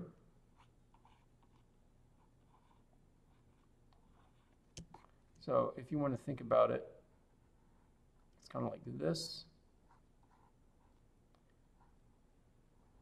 And then basically there's kind of two forms here. It usually has a flattened or slightly up curve to the bottom. Oops, reverse that. Then this is going to have a slight V shape. It's going to have a small center line there, if you want to think about the center line. Be a bit like that. And then mapping that onto a three-dimensional form can be a little hard, but I think some big full lips on him would work pretty well. Then letting that fold down, and then that's where it's coming down into the chin. So that could come down here, and that's where we're going to get that curve. And this one, right now it's just like one basic curve, but we're probably going to get it having a couple of little curves as it's going around the different volumes. This is a really nice shape along that cheekbone. If we want to bring out that cheekbone just a little bit more, his ears really seems maybe a bit big. I would probably size his ear down just a bit and maybe push it back so that we can have some more cheekbone action. Go on there, get a little shadow coming in. Get that here. Oh yeah, we might get a little more of the, not like big thick eyebrows, but a couple of long hairs kind of sticking up there. Yeah, that sort of thing. We also, probably a nice big Adam's apple. We want to think about the volumes of the neck. That you basically have kind of a cylinder barrel shape as it curves down there, and it's held either side by, you know, the main muscles, tendons. Oh, I'm not even sure. The neck.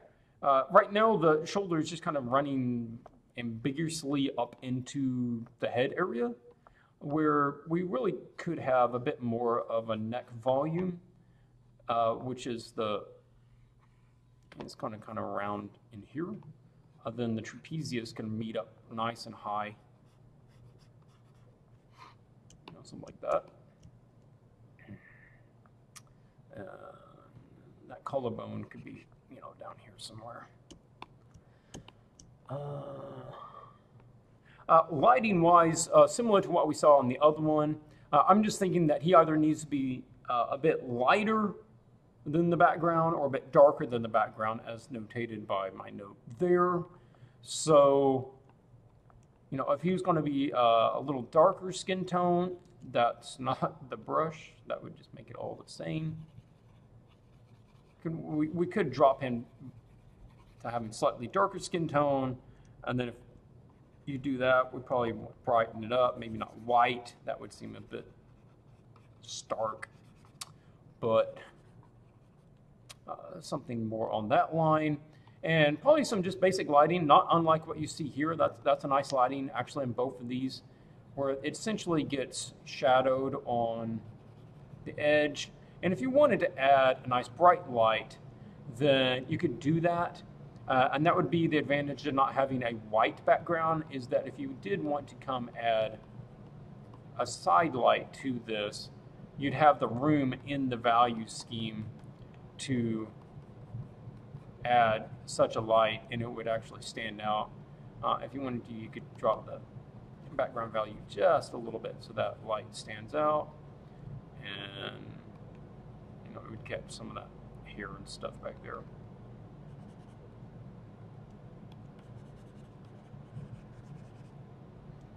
The general down lighting that you've got here is working pretty well. Something else I forgot to mention, and it goes for this one and for the others. Drawing wrinkles can be not the best way to do it. If doing it in reverse can actually be better sometimes. And you see this actually quite a bit in traditional painting, where essentially you would paint that area darker, something like that. Then you come in with the lighter tone and you draw in, you sort of draw in the, instead of drawing in the dark wrinkles, you're drawing in the lit areas. So I'm kind of drawing in the forms that I want. And that way, you're not drawing all the lines in between them. You're just drawing in the, like that. And so by drawing in the light stuff, you can add in a lot of detail really quick. And it gives the illusion that you spent a lot of time drawing all these little finessed forms, when you just really didn't do it at all. What you did is just painted in the little light stuff.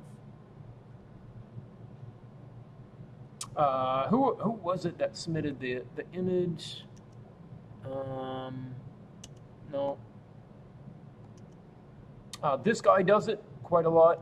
If you go look at his stuff, using the drawing with the light to create shadows. He probably does it over here on this one too.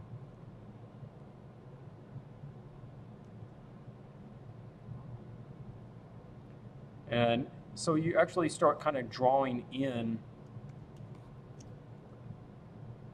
you know, like this, something like that. It's like that could be a fold. So I'm actually going to draw in the light on the inside of that.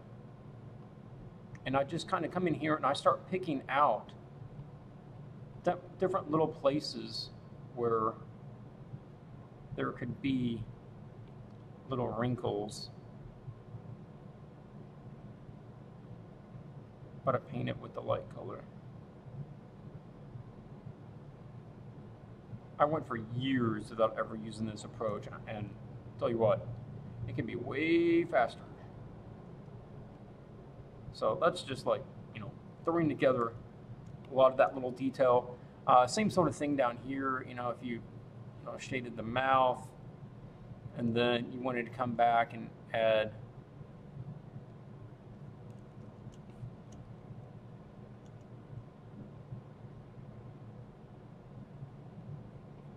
lots of little, and what you're doing is actually letting some of the randomness in the strokes actually help tell you the little volumes of what's going on. And generally you want one side to be slightly harder than the other side. Like this side I'm going to let be hard and has more contrast there, and then I'm going to let it fuzz out a bit on the other side. Again, this side is going to have contrast, and then I'm going to let this side on the right side fuzz out a little bit.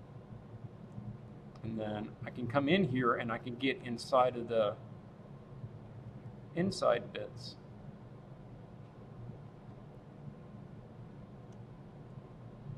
Brighten them up just a little bit.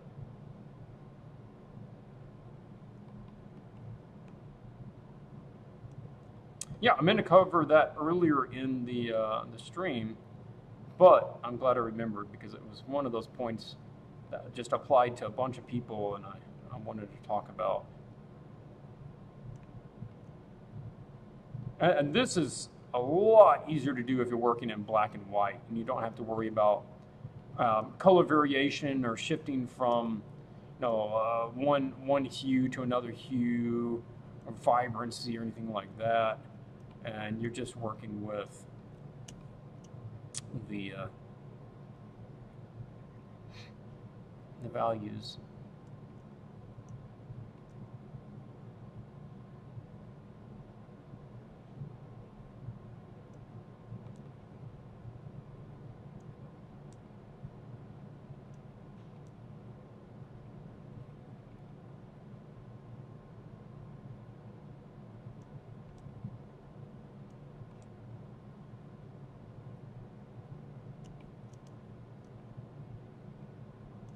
This, I don't really like proper detailing, but this, frankly, is kind of fun.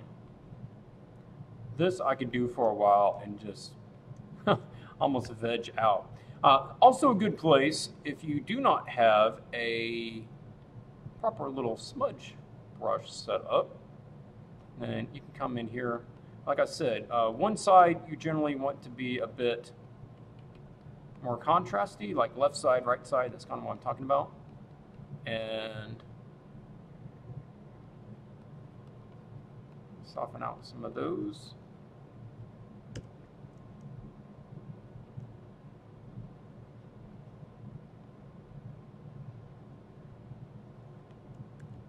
So that's a lot of detail kind of put in very quickly.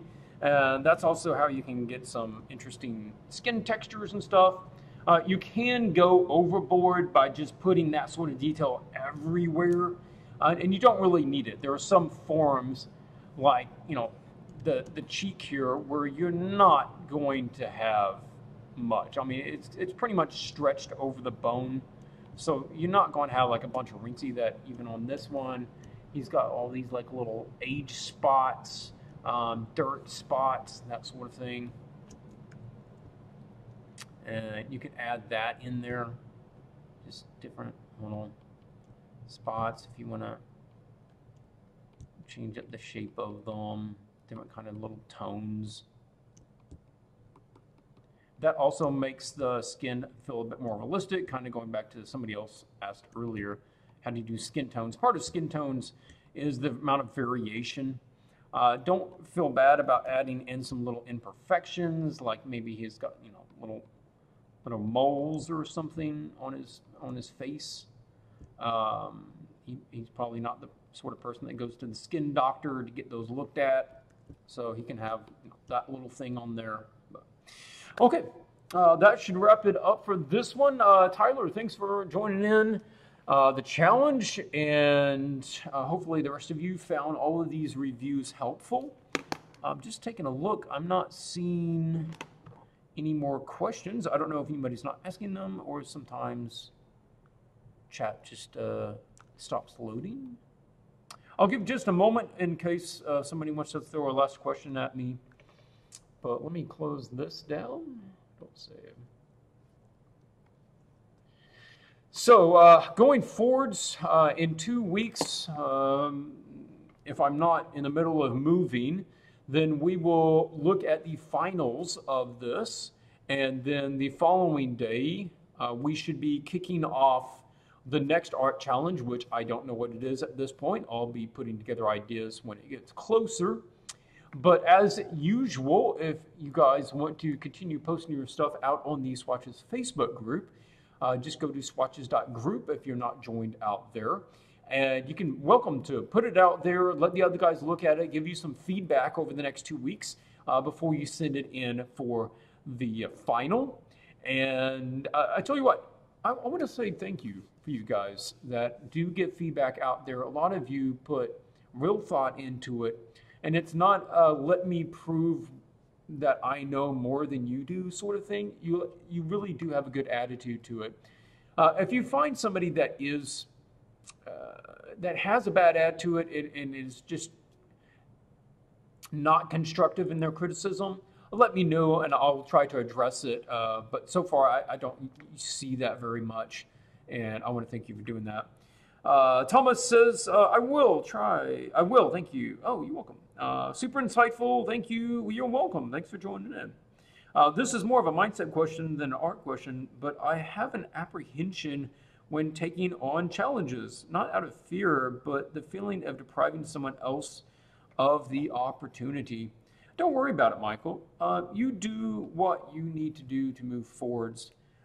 There is a lot of opportunity out here, and you know, if you want to join in the challenge and get a ticket, then that's for you, right? If somebody else does not get a ticket, it's not like they can't learn. There's thousands of other opportunities, okay? And I offer consultations, I offer, you know, Patreon. Just myself, I offer other things if people want to get feedback from me. But you need to do what you need to do for your art moving forwards. As long as you're not being underhanded about it, you take use of the opportunities that you get. And if you think this is something that would be good for you, you know, then get in on something like that. You have to remember that there's probably not as much jockeying for opportunities that you think. It's like work. It's like saying, I don't want to become a professional artist because there's already so many good people. It's like, yeah, but you know what? Not everybody's trying to do the same thing. And not everybody who's even interested in doing the same thing has the same schedule. So this might be a really good, you know, time for you to take on this new challenge. But even though somebody else might want to do it, maybe it's a week they can't do it. So you should. Anyway, just a little comment on that. Next week, it's probably a good chance I won't stream, because if things work out the way that I think, I might be moving next week. So I will let you know. I'll just keep you up to date on that. But I'm going to wrap it up there for the stream. Thanks again for joining me, and Quick note for the patrons. I am working on Materials Chapter 2, and it will probably be several weeks before it gets out. I have an outline of what I want to cover, but it has a lot of illustrations that need to be done. So those will take a while, and I'll try to move through those as quickly as I can. But a couple of things on the plate, namely housing. I've got to make that a priority, and I do not want to come down to the wire and not have any time left to try to find somewhere. So anyway, thanks again. I will catch you guys later. Until then, keep drawing.